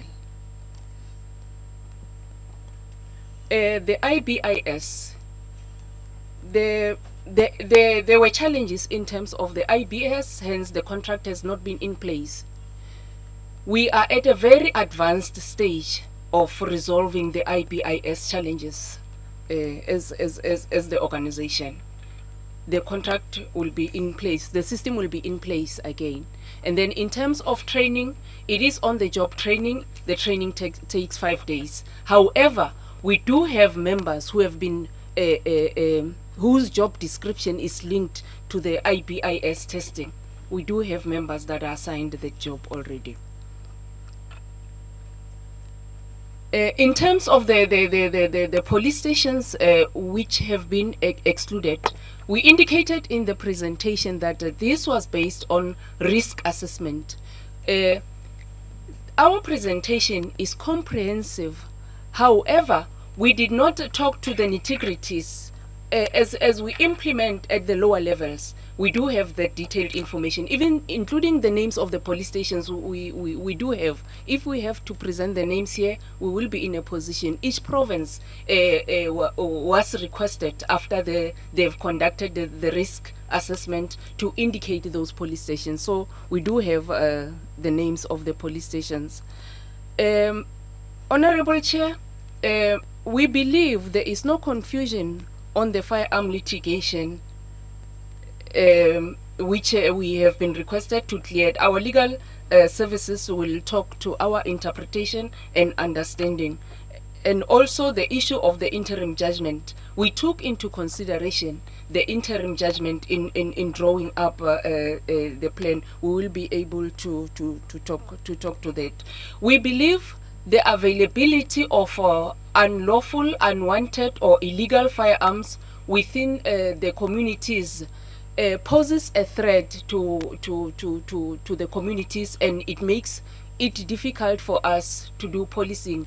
And this process is one of the opportunities which will assist us towards ensuring that we are able to an extent, have a reduction of the violent crimes, because most of the crimes, as earlier indicated by my colleagues, were committed people utilizing firearms. I will hand over to Lieutenant General Jafta and Major General Mamuteti to talk to the technical questions that are pertaining to the environment. Thanks, Chair. Thank you, Honourable Deputy Minister, Honourable Chairperson, and Honourable Members. Good morning once more. I will just add on to the other questions. In terms of the steering committee that has been established to monitor the implementation, the steering committee will be headed by the Deputy National Commissioner of Policing, which is the chairperson of the National Crime Combating Forum, which is also attended by the operational the other operational deputies, divisional commissioners and deputy provincial commissioners for policing. They are all vetted, so that one has been dealt with. In terms of just looking at the stations which the Honourable Groenewald has referred to, the National Crime Combating Forum is chaired by the Deputy National Commissioner for Policing. And then all the divisional commissioners and deputy provincial commissioners attending that forum are vetted. Okay. Then just in terms of the 3 stations versus the 46 stations, you remember that you had various questions at the last meeting. I think what we've gone back is to up the game, following the questions and direction that we've got from this committee.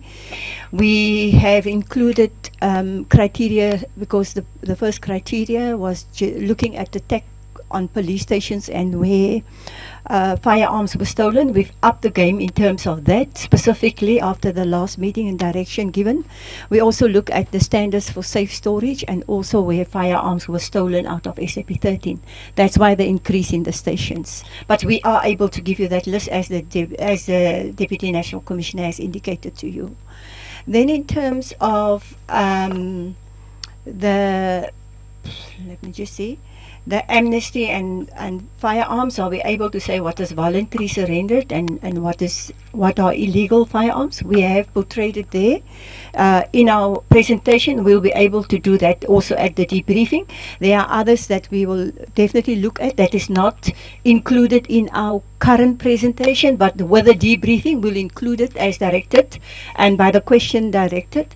The firearm and ammunition, we will be able to also include the ammunition that has been handed in, and we will also be able to give you the type of foreign firearms in our debriefing when we finish with the amnesty. It's not in the current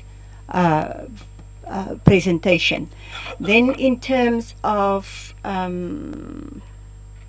I I think I've got the idea from the committee that they did not really attend the issue of anonymous drop-offs of firearms. That is definitely not in.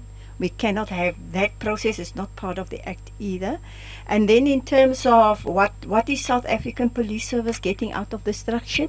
Out of the destruction, what we're getting out of that is that we are mitigating most of our risk, Chairperson. That is within our police stations itself with regards to stockpiling and those. We are not getting money out of it. And I must say that the service provider that provides us the service does it for free. There's no cost to it as well. And it's the only service provider countrywide that is willing to assist. Sorry, then what happens to the metal? The metal goes with other metal within the system currently, Chairperson. It's melted with other metal. That is what's happened to it. So I'm going to leave the other technical questions in terms of the turnover times and the dealing of the licensing part to General Mamotete to respond to. Thanks very much, Chairperson. The issue of the vetting of the DFOs, as Honorable Khunewald has indicated that the number of the people that have been vetted, the vetting processes, we must confirm that is taking a very long process. And with this process, that's why we also have the screening process that we have included.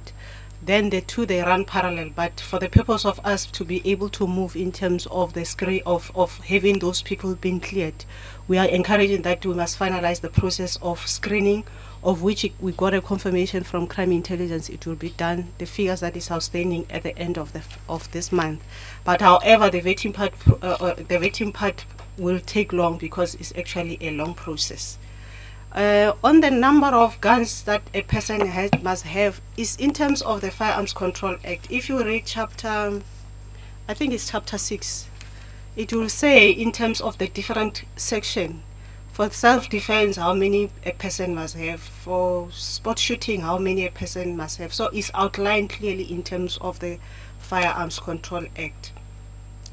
The reminders for the expired license, this is actually what was coming from the Constitutional Court in terms of saying it is not the responsibility of the police to remind the gun owners on the date on which their firearm licenses are expiring. If we do it, it's not like we are obliged in terms of any of the provision of the Act. We are not sending the reminders because we are normally reliant on the SMSs, and the bundles have become very expensive in that environment. But also taking into consideration that if you have a firearm, it's still the responsibility of the owner, because when you are given a firearm, it will indicate the validity, that it will take 5 years, it will take how many years. So after that years, before the expiry, then you must ensure that the firearm license has expired. So I can just indicate that we don't have that. But however, we have been trying to communicate with the awareness campaigns. During the awareness campaigns, we even have drafted some posters and hand materials that we are giving to the community, that if they have a firearm license, it's still their responsibility to check their date of expiry so that they can be able to renew their licenses. Then the renewal part of it in terms of our APP, we're saying we finalize the application within 90 days. We stick to 90 days. The same process that is applying when the person is applying for a firearm license, when he's not in, which is not including the amnesty, will still be applicable. The person must still have a competency, must still complete the 271s, must still have fingerprint taken and all these processes. So we are still focusing on that number of the days that we have committed to, the 90 days. But however, for the purpose of us not being able to mix all these processes, we will be having a task team that will be dealing with that one. Must the public have a competency for renewal? Yes. If the firearm license has expired, automatically it's illegal in terms of the Constitution and the Act. Therefore, you start afresh in terms of the competency, unless if the competency is still valid, then we can just submit the competency and we move on. In terms of the reminders, I think I've spoken to that one. What else did I miss? Oh, the distraction, we spoke about it. Yeah, I think I've covered some. The litigations will be dealt with by legal. Honorable Chair, I'll request Colonel Klute to talk to the legal issues. Chair, thank you. I just can mention that there shouldn't be any confusion regarding the litigation. The only case that is really causing the confusion is the Gun Owners Association versus the National Commissioner and the Minister of Police case.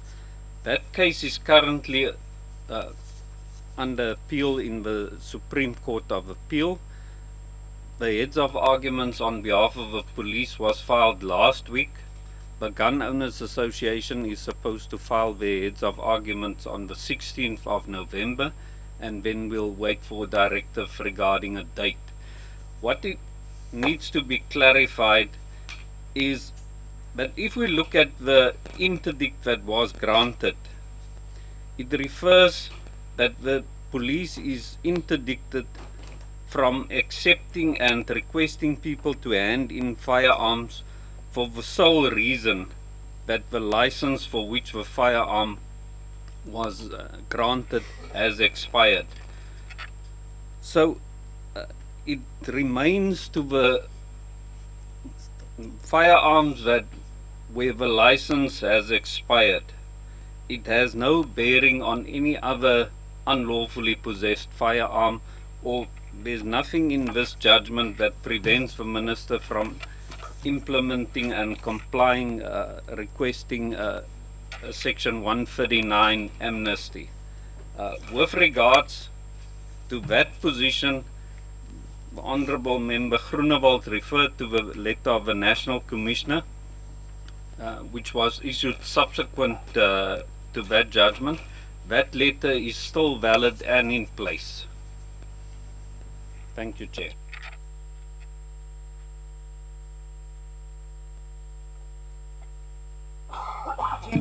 Thank you, Honourable Chairperson. I think there's one question I've omitted, and that was a question with regard to the budget. Budget for the amnesty. I can confirm there's a dedicated budget for the amnesty. Thank you, Honourable Chair. I just want to go back to the screening. The screening is done by our intelligence.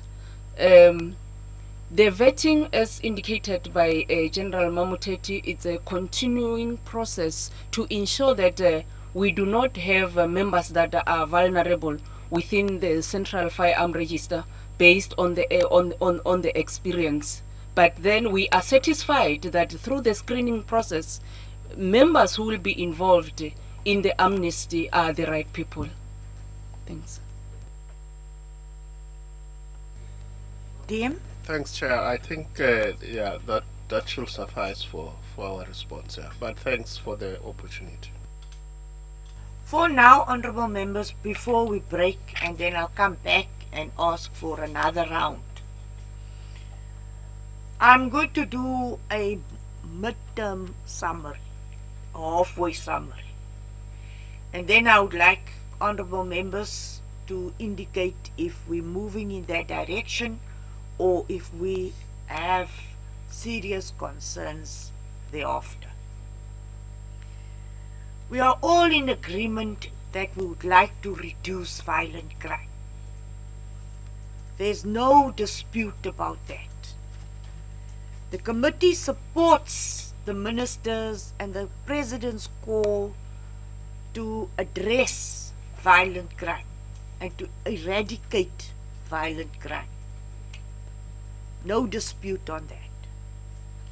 We are also in agreement that firearm amnesties have been used, and they have been used in the country, and they are used worldwide to reduce the circulation of illegal firearms.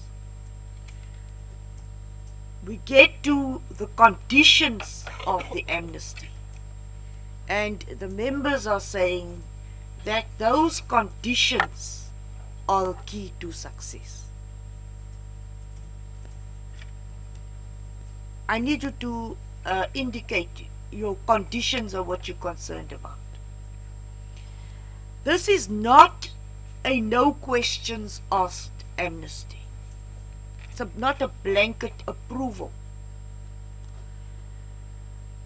So the conditions of the proposed amnesty is that there will be indemnity,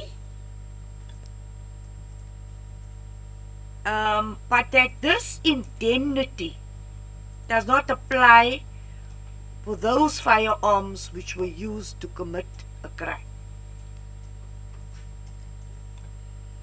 The Firearms Control Act would need to be explained in the next session or a session. The Central Firearms Registry was established to process and monitor firearm ownership through applications and renewal. Do I have an understanding that you are concerned about the challenges with this registry? That there are challenges. And that in the previous committee meeting you mentioned and you raised these concerns. You also raised concerns about the information technology system of the Central Firearms Registry. So as I said, honorable members, that the department and SAPS came with a turnaround strategy. We have been presented with SAPS turnaround strategy. Now, our responses, and I spoke about the conditions, are to be met through the SAPS turnaround strategy. So, the turnaround strategy we've adopted in this committee to address the service delivery challenges. If you disagree with me, please, you will have an opportunity to do so. So, we have allegations of fraud and corruption within the system, and that those allegations will be dealt with through the turnaround strategy. I further would like to insist that the IBIS, the Integrated Ballistic Identification System, will be concluded. The committee members are unhappy that the system is not in place, and but there is a commitment from SAPS, that the contract would be speedily concluded.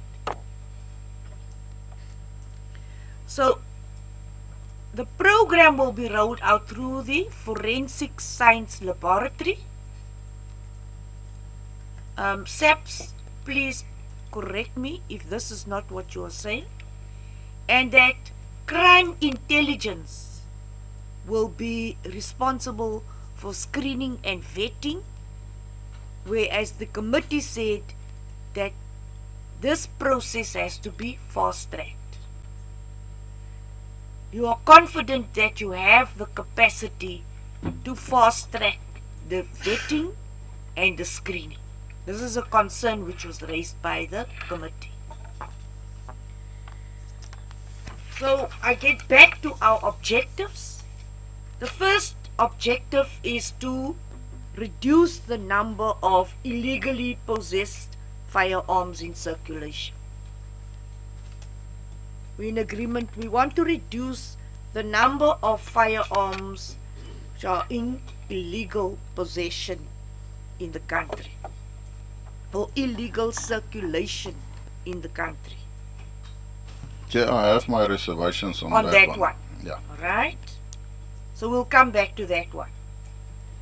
Then we want to provide firearm owners with the opportunity to hand in unwanted firearms. Not in agreement. All right. Also, my reservations on that one. You're going to come back. Because, no, we're coming back. Right. So I'm trying to. If we're in disagreement, I'm coming back to it. I just want to direct the submissions going forward. This first round, I've given you an opportunity to really express your general concerns. So I want you to focus on that which we are not in agreement with. Then you want to address, you want to further address the matter of licensing. The licensing of those who did have legal firearms, but whose licenses have expired. So for us to renew those licenses, you're saying that you need a competency test. Is that correct? No, Chair, if you renew your license, it depends. If you had, for instance, a firearm only for self-defense, the competency certificate is also normally for 5 years. But if you have, for instance, a firearm for self-defense, but you also have a hunting rifle, for instance, the competency certificate is normally for, I think, 20 years. So, at 10 years, sorry, that's correct, 10 years, but that means if you already have a competency, you don't have to renew the competency again with the with your application of the renewal of the firearm. We could include this, that SAPS has assured us that you would have the capacity to do these competency tests. They don't do it. They don't do it. I mean, if you look at the process, the competency is with an accredited provider, service provider or anything like that, but the competency is not done by the police services. Then I'm satisfied. Are we all satisfied on that? Good. I have less concerns now. We get to the legal part. Please listen to my summary because I'm not a legal practitioner.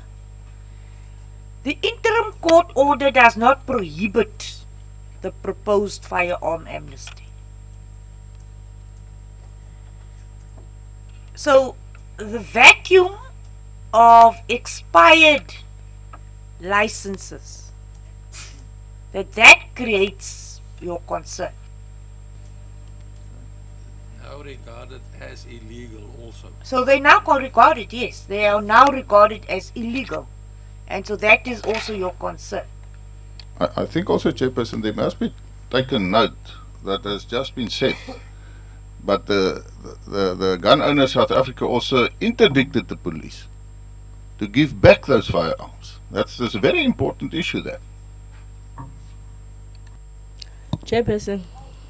I'm coming to the areas where we are have concerns.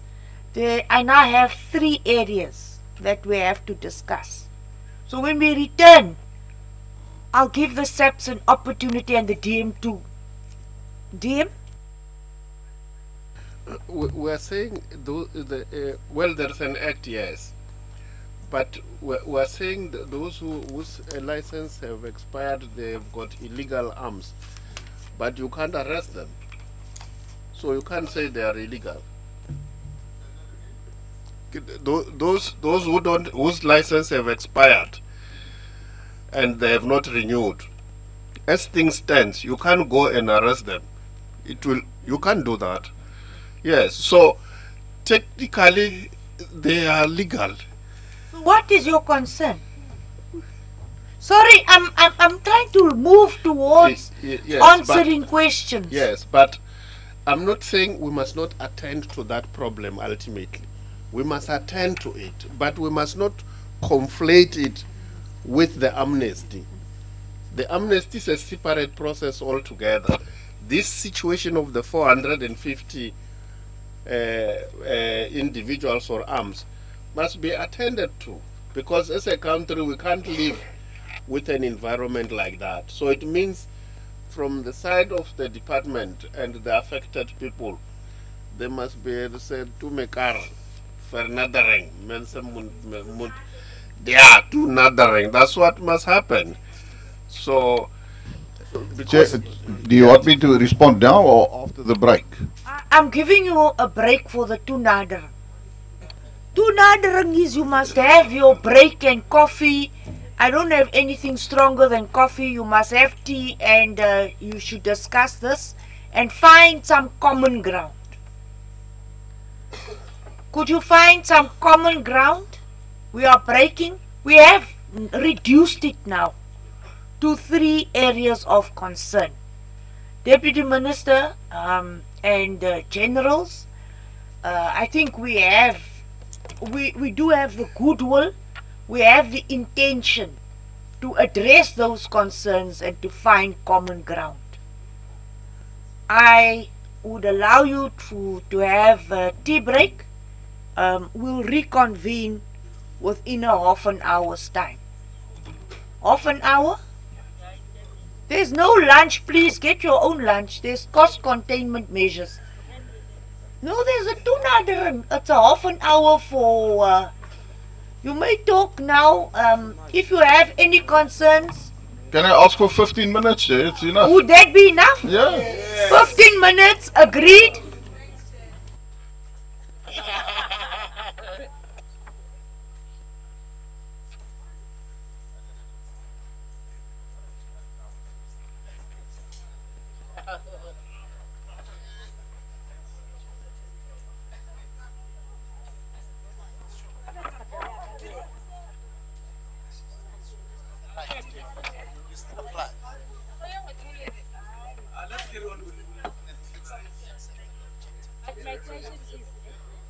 I've reduced it to 3 concerns, please, I've just reduced it to 3 concerns.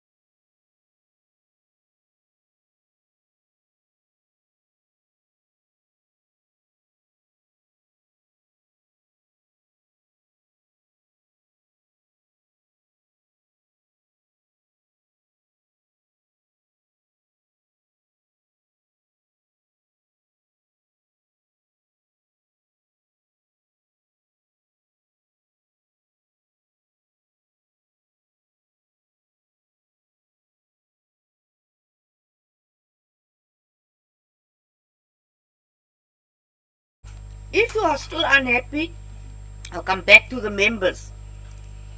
Reducing the number of illegally possessed firearms in circulation in South Africa. Honorable members, we are not saying eradicating. We are saying reducing. So there will be a reduction. There will not, we are very clear that there will be a reduction in the number of illegally possessed firearms. It will not lead to the complete eradication of firearms in society. We hope to reach that stage one day, but it is not going to address the complete cleaning up of firearms in society. We are not that ambitious or idealistic. The reality is that there will still be firearms in circulation, but we will reduce the number of firearms in circulation. Honorable Groenewald, you're still unhappy. I disagree, Chairperson. It sounds like gun-free South Africa's pipe dreams, but I disagree with that one. With great respect. You disagree that there will be a reduction?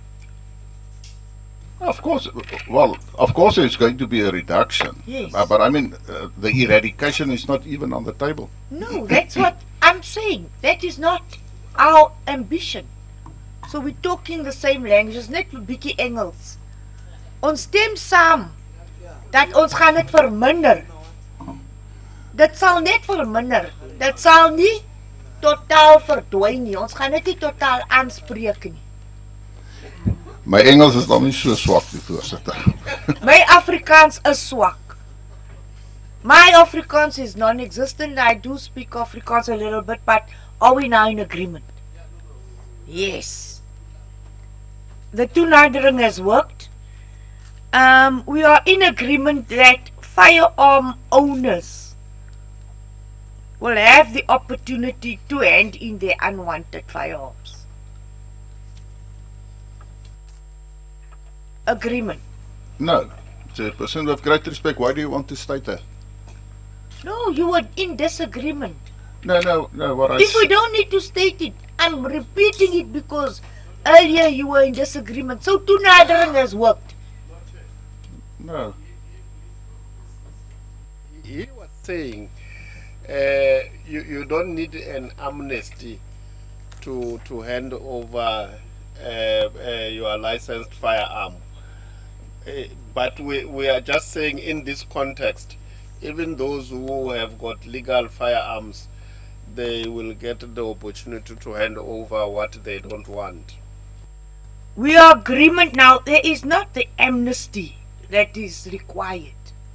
You may hand in Honorable Groenewald, complete.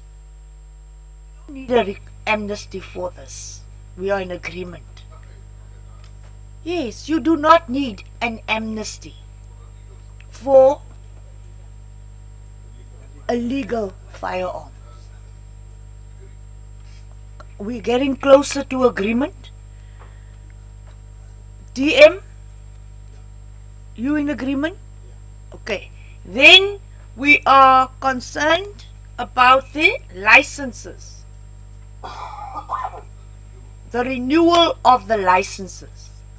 Separate process. This is a separate process. Groenewald? Sure, it's a separate process, Chairperson, but again, if I may use the words of the Honourable Deputy Minister of context, that's part of the problem, if I may, because you're asking it now. And I disagree with great respect with the Deputy Minister to say it's not about those firearms whose licenses has been expired. And if you allow me, Chairperson, I will prove it to you by reading to you a directive from the police services. A directive of the police services issued in Northwest it is the implementation plan, preparation for amnesty, instructions relating to the processing and receive of firearms, of the firearms. Let me read it to you that you can see what I mean by that. It says the following. Cluster and station commanders are instructed to immediately set up cluster flash teams led by the senior DFO, designated firearms officers, at an accounting station. It says then, the team of DFOs must immediately compile an audit of the individuals or persons in each policing precinct who were previously licensed to possess firearms and who are now in illegal possession due to the non-renewal of the license. Notices must then be sent out to such persons, advising them to voluntary hand in such firearms during and within the proclaimed amnesty period. This is a police directive specifically targeting those people. They have to make an audit in their precinct whose firearms licenses had been expired. And to say to me, yeah, but it's not, it's still waiting for the amnesty period. This is illegal. This is a directive circulating in Northwest Province. And that's my proof, Chairperson, to say that, again, we are targeting, or it is clear that with this amnesty, and I said it again, all the previous amnesties, not one single firearm. And if you've read all the other good things, which I agree, of course, you want those people to come forward and give their illegal firearms. But illegal firearm now became a technical issue because of the fact that the licenses have expired. But that technical issue has not been resolved. We're still waiting for the litigation. We've heard the papers have been submitted. And that's my whole issue and my whole point, Chairperson, as far as that specific issue is concerned. Chairperson, Chair. I'm coming to closure now. There's only one point we are disagreeing on. I want to respond to that, Chair. Chairperson, what I don't understand to what Honorable Groenewald is raising is that when you have a firearm, if I'm a firearm owner and my firearm expires, the license expires, after that, that firearm is illegal. That is my understanding. So, now, Chair, if I may assist, that's part of the problem, and it's quite clear. But can I finish, Chairperson? Please, can I not be disrupted? Because it's not Honorable Groenewald, we listen to you. Could we now listen to the other members, please? I don't know when Honorable Groenewald determines when it's not illegal according to his understanding. Because according to law, even if you have a driver's license and it expires, you are given a period of amnesty of 3 or 6 weeks to go and renew your license. And if that does not happen, there's a legal process that unfolds. Now, he's coming up with something to say that as an owner of a firearm, if my license expires, now this amnesty period gives even an opportunity to those owners to come forward and say that I've got a firearm. And then you have a period to maybe to license your firearm, I think. But now what is wrong with that? Why do people don't want to follow the legal route? Because this is a thing to say that why are people keeping firearms that are not licensed, Chairperson? Why are we promoting illegal activities? If you are a firearm owner, you have a responsibility to make sure that within the years that you are given or months that you must go and renew your firearm. And I think that as a committee we must agree on that. Even on the point that he raised to say that in 2010, it's 2010 and 2015 on the chart. In 2005 and 2010, Honorable Groenewald is saying that the reduction of firearms then, it was because of the 2010 World Cup. That is not a true reflection, because it was in 2005 that we had a huge, there was a huge, good one in English, reductions of firearm. Even the margin, Chairperson, because we must look at the period then was 6 months in 2005, and in 2013 the reason that the number was reduced, it was because of the months that were there, because it was 3 months. So I think, Chairperson, it is important that when we talk with correct facts, so that we don't mislead, because it's important as members of parliament we encourage people to go and renew their firearm licenses, and the Amnesty is giving our members or our communities that opportunity to go and renew. Thanks, Chair. Wait a minute. I'm starting here. I said I'll give them an opportunity, and then DM will give us information. Alright, DM, and then I'm coming back. Ask the acting commissioner to provide that information. Thank you, Honorable Chair. I am going to read a directive that withdraws the letter that was circulated in the Northwest. There was a subsequent to the Gauteng High Court, the Pretoria Interim Order, Gun Owners of South Africa versus National Commissioner and Minister of Police. The National Commissioner on the 30th/7/2018 sent out a directive. Then we had the Provincial Commissioner Northwest sending another directive that was moving away from the directive of the National Commissioner. But then, once we became aware, we instructed that that letter should be withdrawn with immediate effect. Herewith, I am going to read a letter dated the 2/10/2019. It was circulated in the Northwest. It's a reference number 27/5/2/1/42/1/2/15. The inquiry is Major General Asening and Brigadier Molate.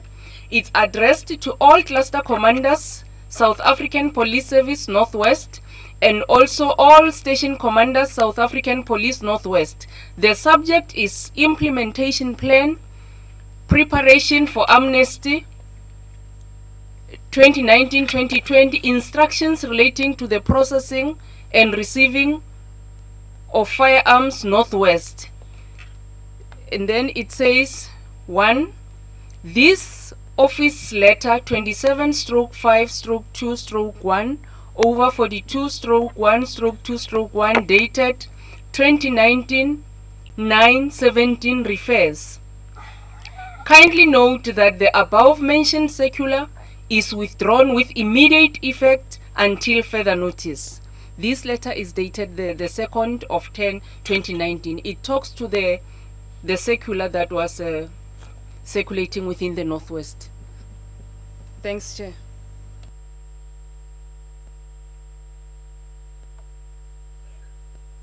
We will give there was a request that there must be, is it a directive that you said we must have through you, Chair? We will provide whatever the committee wants to have, but that is our understanding, and we will agree with what you are raising here about a separate process. I have 2 lost hands. Honorable Mapatsu and then Honorable Groenewald. A third one, Mafanya. Done. Yes, Honorable Chair. And then Terblanche. Yeah, I think we are agreeing as a committee here with those clarifications. We can't be seen as members of parliament to be promoting illegal possession of firearms.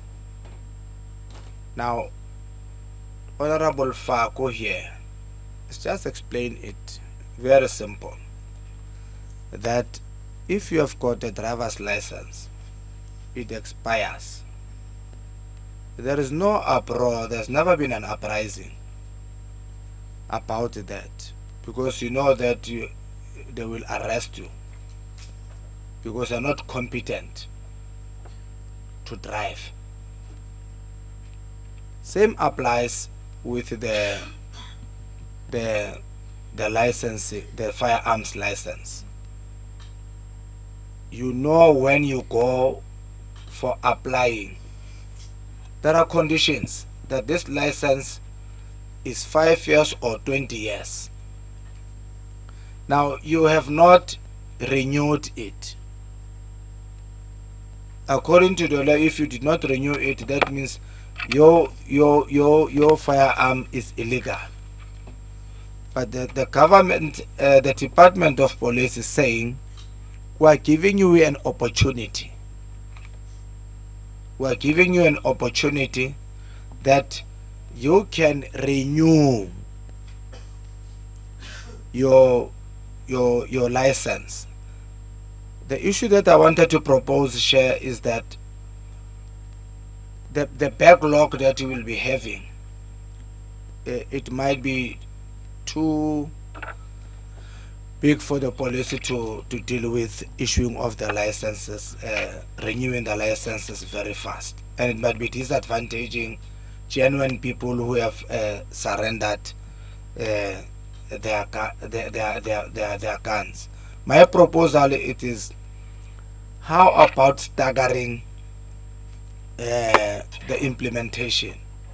You know, you deal with the backlog first, then you come to the other ones that have been applied renewal. You come to it, you stagger it, because if you don't do that, you are going to have a full of the whole wall with licenses. So if you stagger it, you know, gradually, you stagger it in renewing. I mean, for the renewal, it will also encourage people to come. There's nothing about taking arms from people to protect them. The fact of the matter is that we cannot also break the law, that you know that you are given the condition that this license expires in 2012, and you are reminded, then the government says, here is an amnesty for you to renew your own license, and we can't be seen here as members of parliament to be seen to be encouraging people not to renew their licenses. We should be seen to be fighting against crime and say people must renew their firearms. Lastly, Chair, it's that if you want to reduce crime, how do you know that sometimes people who with this licensed firearms are involved in criminal activities? So if it has expired, it's upon you that you must go straight there and say, I want to renew. Now you are given an amnesty. The amnesty is saying, we are giving you enough time to renew. Thank you, Chair.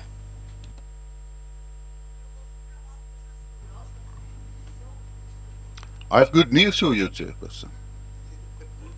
Yeah, I agree with what the Honourable Mapatsu has said, but there's a big difference. I don't know whether he understands what he really said. Let me first say, to use the example of the driving license. But please withdraw. No, sorry, sorry, my apologies. I don't mean it in a derogative way. No, I'm meaning the I said I agree with him. Yes, but then the last part was. Okay, I will withdraw that. I don't. No, I withdraw that. No, what I mean, the implications. No, sorry. No, don't worry about that one. We're going to agree. Can I just use the example of the driving license to get perspective from that, Chairperson? It's true. If your driving license is expired and the traffic officer pulls you off, yes, you get a fine, but it does not confiscate your vehicle. And that's a difference. And that was exactly my private member's bill on this specific issue in the previous parliament, where I said, if your firearm license has expired, then yes, you must pay a fine, but give an opportunity to renew it. It has been rejected on a decisive vote from the chair at this moment. Maybe we have the wrong chair, but that aside. But whilst I agree with the Honourable Mapache, and what I meant by, if he knew what he meant, is the following. I agree, and I will go and accept an amnesty period, and I've listened very carefully. And if we allow and say in that period, that's part of the conditions, that we say that people whose firearms licenses had expired may apply for the renewal of the firearm, because that is what he said. But what I said, I wonder when he understand what it meant, is the following. There's a difference in process between the renewal of a firearm license and the new application for a firearm. That's what I meant. So I will be quite satisfied. In fact, I think that's a good opportunity. In fact, that will solve the uncertainty amongst firearm owners, because now we give them 6 months and say, within the 6 months, if your firearms license had expired, you now have an opportunity to go and renew your firearms. I will go with that. But not hand in your firearm and then you must go through the whole process to apply for a new license, for the renewal. And that's what please don't take offense by what I've meant by that. I will accept that we give them 6 months, all this, because I agree. We cannot allow people to have firearms illegally in their possession. At this moment, those people don't have it illegally. In fact, may I just also say to the committee, and I mean it very honestly, I mean, there's also a court case in 2009.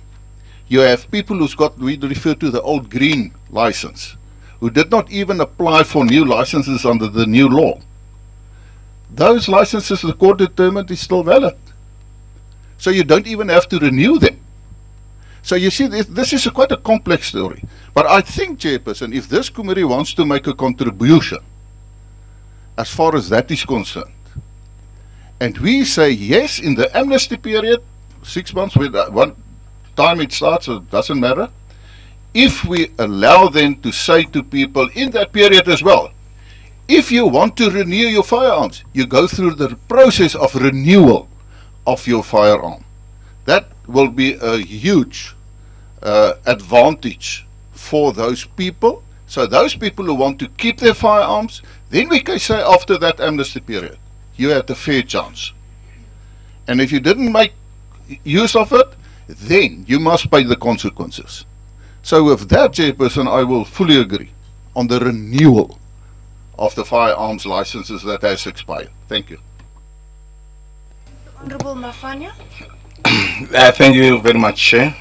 The on slide phase 1 planning, it says details of 2518 members were provided to Division Crime Intelligence for screening and vetting.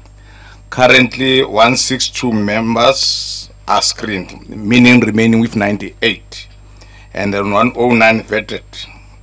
So I propose within the very same 6 months that we talk about, I propose the date to be from December, and then in between places we should be actually be told how many within the 6 months period have been vetted before the commencement of that. And then lastly, in slide 4 it says on phase 4 destruction, it says here compile a final destruction report. Now I would like to have the report for 2005 and 2010, when the weapons were distracted. And the reason being, we would like to actually see as whether there will be a need for any kind of deviation in terms of what needs to happen in terms of distractions in this time. Thank you.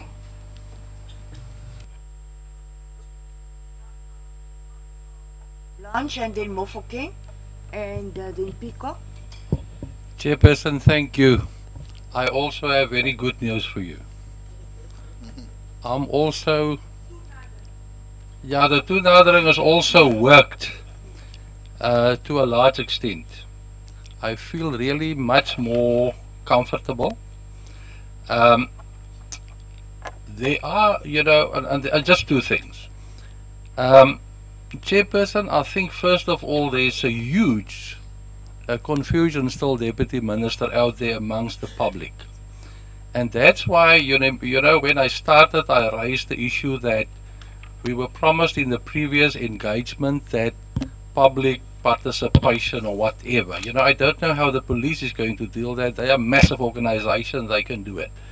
I really think that what we have been discussing here and the way forward should be discussed or just explained to people in more detail. That will bring a lot of more calm and confidence in the process. So obviously I support, like I said in the beginning, we support anything that will bring down crime. Really, we need to.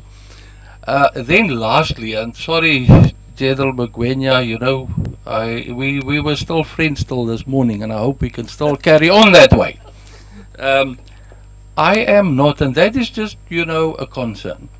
I am not really convinced yet that the police is properly prepared as we sit here now for the process.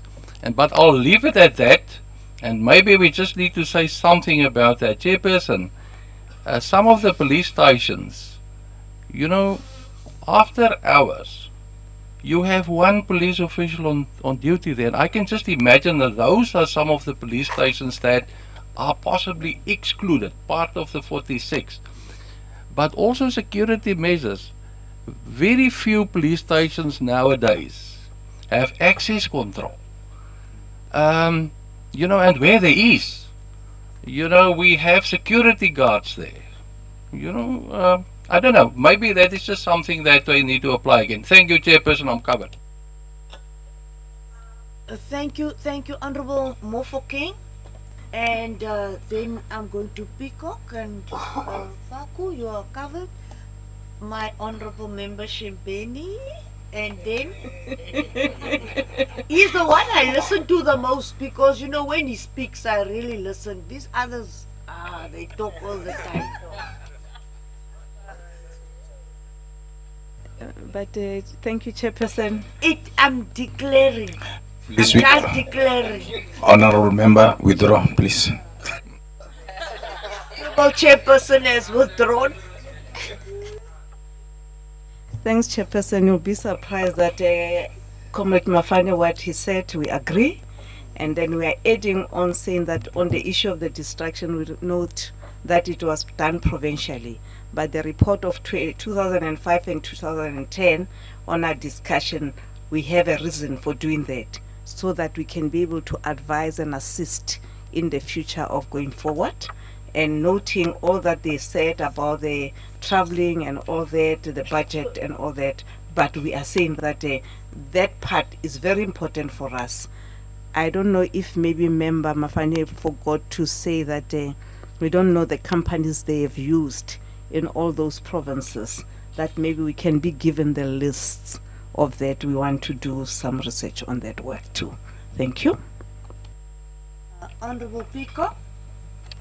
And then Shimbeni. Thank you, Chair. Mine would be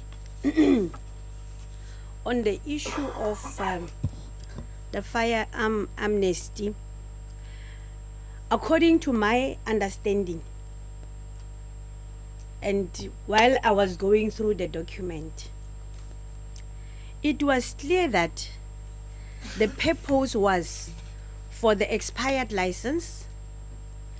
If you no longer want to make use of it, then you can take it and submit it at the police station. The second one was for illegal firearms. With this one, immediately then there'll be investigations upon this illegal firearm. That's my understanding. The third one was for renewal of the licenses. That's how I understand the presentation and the amnesty.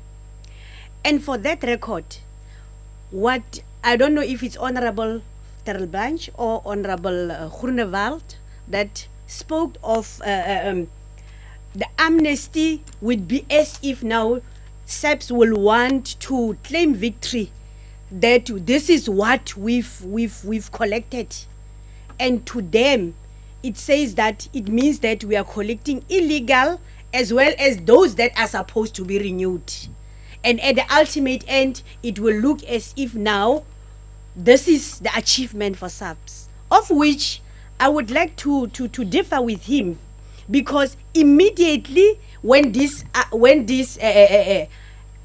weapons or these firearms are submitted, there'll be a segregative report that will state that this one is given based on illegal firearm, this one is for this purpose, and this one is for that purpose, and of which at the ultimate end the report that we'll get, it will state how many was for what.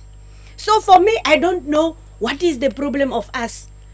We are looking for a corner or a point in a circle, but we are all talking same language. That's how I understand how the presentation is. I thank you, Chair. Honorable members, now please, please, honorable members, the last one is Honorable Shembeni, then the Deputy Minister, and then the Chair closes. Thank you, Chairperson. Well, thank you very much, Chair. But the thing is, when we talk about unlicensed firearm, it's an offense or it's a crime to be in possession of an unlicensed firearm. That's it. It ends there. When it comes to amnesty and all these things, I think we are talking now about a different thing. That you did not renew your license, once you have it in your possession, it's unlicensed. That's wrong. It's a crime. Now, in the amnesty issue, it must be stated that those who failed now will be given for such a period. That is doing them a favor. But to have that firearm in your possession when your license has expired, it's unlawful. It ends there. Now, I just want to remind the SAPS about the arms caches used during the liberation struggles and the proliferated by these apartheid regimes to either these Bantustans. We do still have arms that are being kept somewhere and somehow. So I think in their operations they must include that, because you find out that I've noticed in Mpumalanga that there were a lot of arms and ammunition that were found hidden somewhere, meaning that we might still be having a lot. And those arms, if they are stolen, they are not reported because they are not registered. So I'm having my 20 or 200 firearms, I've hidden them, and then they get stolen, and then I don't even have to report because they are illegal. So I think we must go around, check on that. Thank you very much. Honorable Deputy Minister, we are in total agreement and you have the support of all the political parties. However, there's a request that you do consider the 6 months for the renewal process. This is a bit of a concern, and we do not expect you to answer it immediately, because you would need to separate the process now. And I'm not sure if SAPS has the ability to do both. Can you separate it? Because you now want renewal, an extension of renewal. As Honorable Member Shempeni said, this is actually, we are asking the Minister to give us a concession. It's a favor. We're requesting this concession. So you have to, Honorable Deputy, you don't need to respond to it, but could you take that request very seriously? We are asking for a report on, detailed report on 2005 and 2010 with a breakdown of destruction, renewal, not just 2 columns, a more detailed breakdown.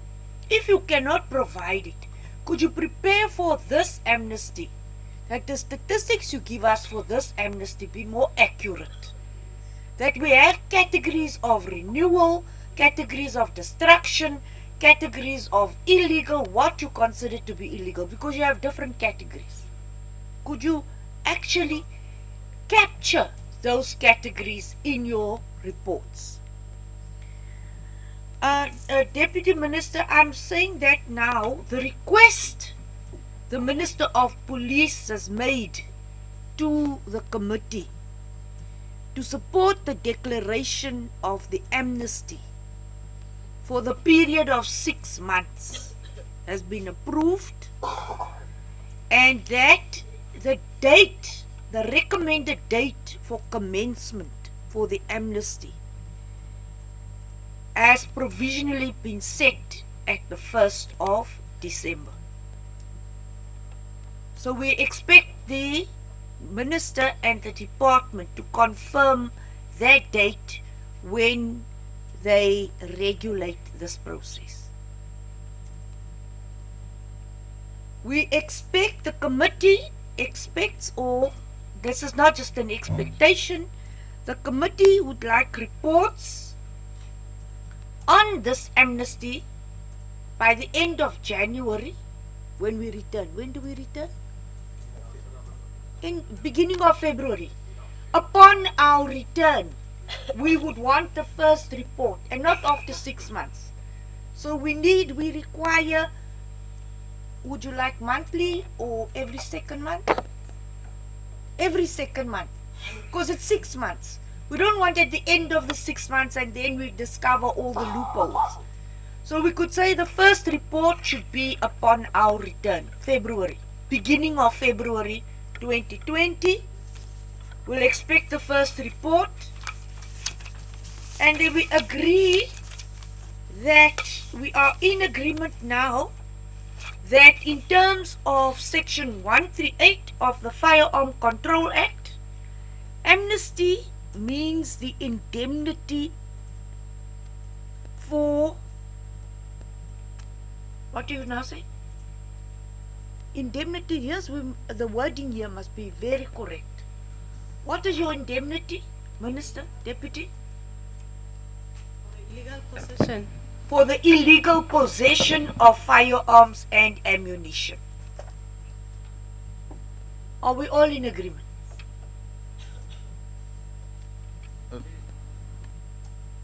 I'm listening.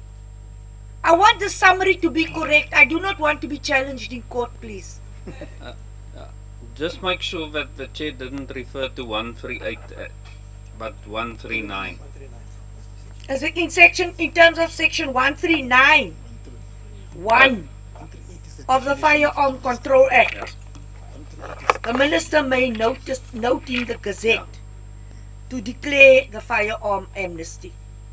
According to section 139(1) of the Firearm Control Act. Honorable members, that brings to the end. Sorry, Chair. No. Before Yes. before I can say it's gone. You've used the word, this is very technical. You said the committee request the minister. So do I understand it quite clearly that part of the conditions in terms of this section 139, I think the conditions is 138 if I'm not sure. Okay, it doesn't matter. That the part of the conditions will be that owners of expired firearms will have in this period to have the opportunity to apply for the renewal. It's part of it, it's not a request. No, it's a request. We are requesting the minister to consider this for now. Chair, then I've got a problem because the minister can say, yeah, you request me, but I say no. Honourable, a request is you decide, is it yes or no? This is the only outstanding matter. I'm summarizing, that's what I'm saying. When we leave here, I can request the minister to do something and motivate for such a request. And the committee is certainly motivating for such a request. I'm not opening for discussion. Person, please. While we are requesting now, can I just add something to the request? That there must be an information sort of whatever to inform the public properly about this. Thank you. Part of the summary, Minister, Deputy Minister, it's just this request that's outstanding. Chair, may I ask you? I know it's the time is running out, but this is very important, Chair. I'm absolutely in agreement that this is the only outstanding matter. Okay, because but can I say, Chairperson, this committee makes the decision, not the minister. The portfolio committee must approve the conditions and everything. If we approve, it's not a matter for the minister to consider it. We are the legal body to make the decision. And if we say that, yes, you can have amnesty, but part of that is the renewal of the firearms as we've indicated, then those are the preconditions. Honourable Groenewald, I'm extremely cautious. If you listen to me carefully, I said we are separating the process. And I'm not sure if the police has the capacity to do so. So I am reluctant to take a general approval on this because I doubt and I would like to know if this is possible. I do not want any legal ramifications after this. We do not want to take a decision in this portfolio committee which will be challenged in court as soon as we leave here today. So I'm respectfully requesting that we consider the capacity of the police to do so, because this is another process which we are introducing into the amnesty process. May I then, just for recording purposes, Chairperson, I keep my reservation on the approval or not on this matter, because for me it's crucial. This is what we note. DM, you do not need to say yes or no.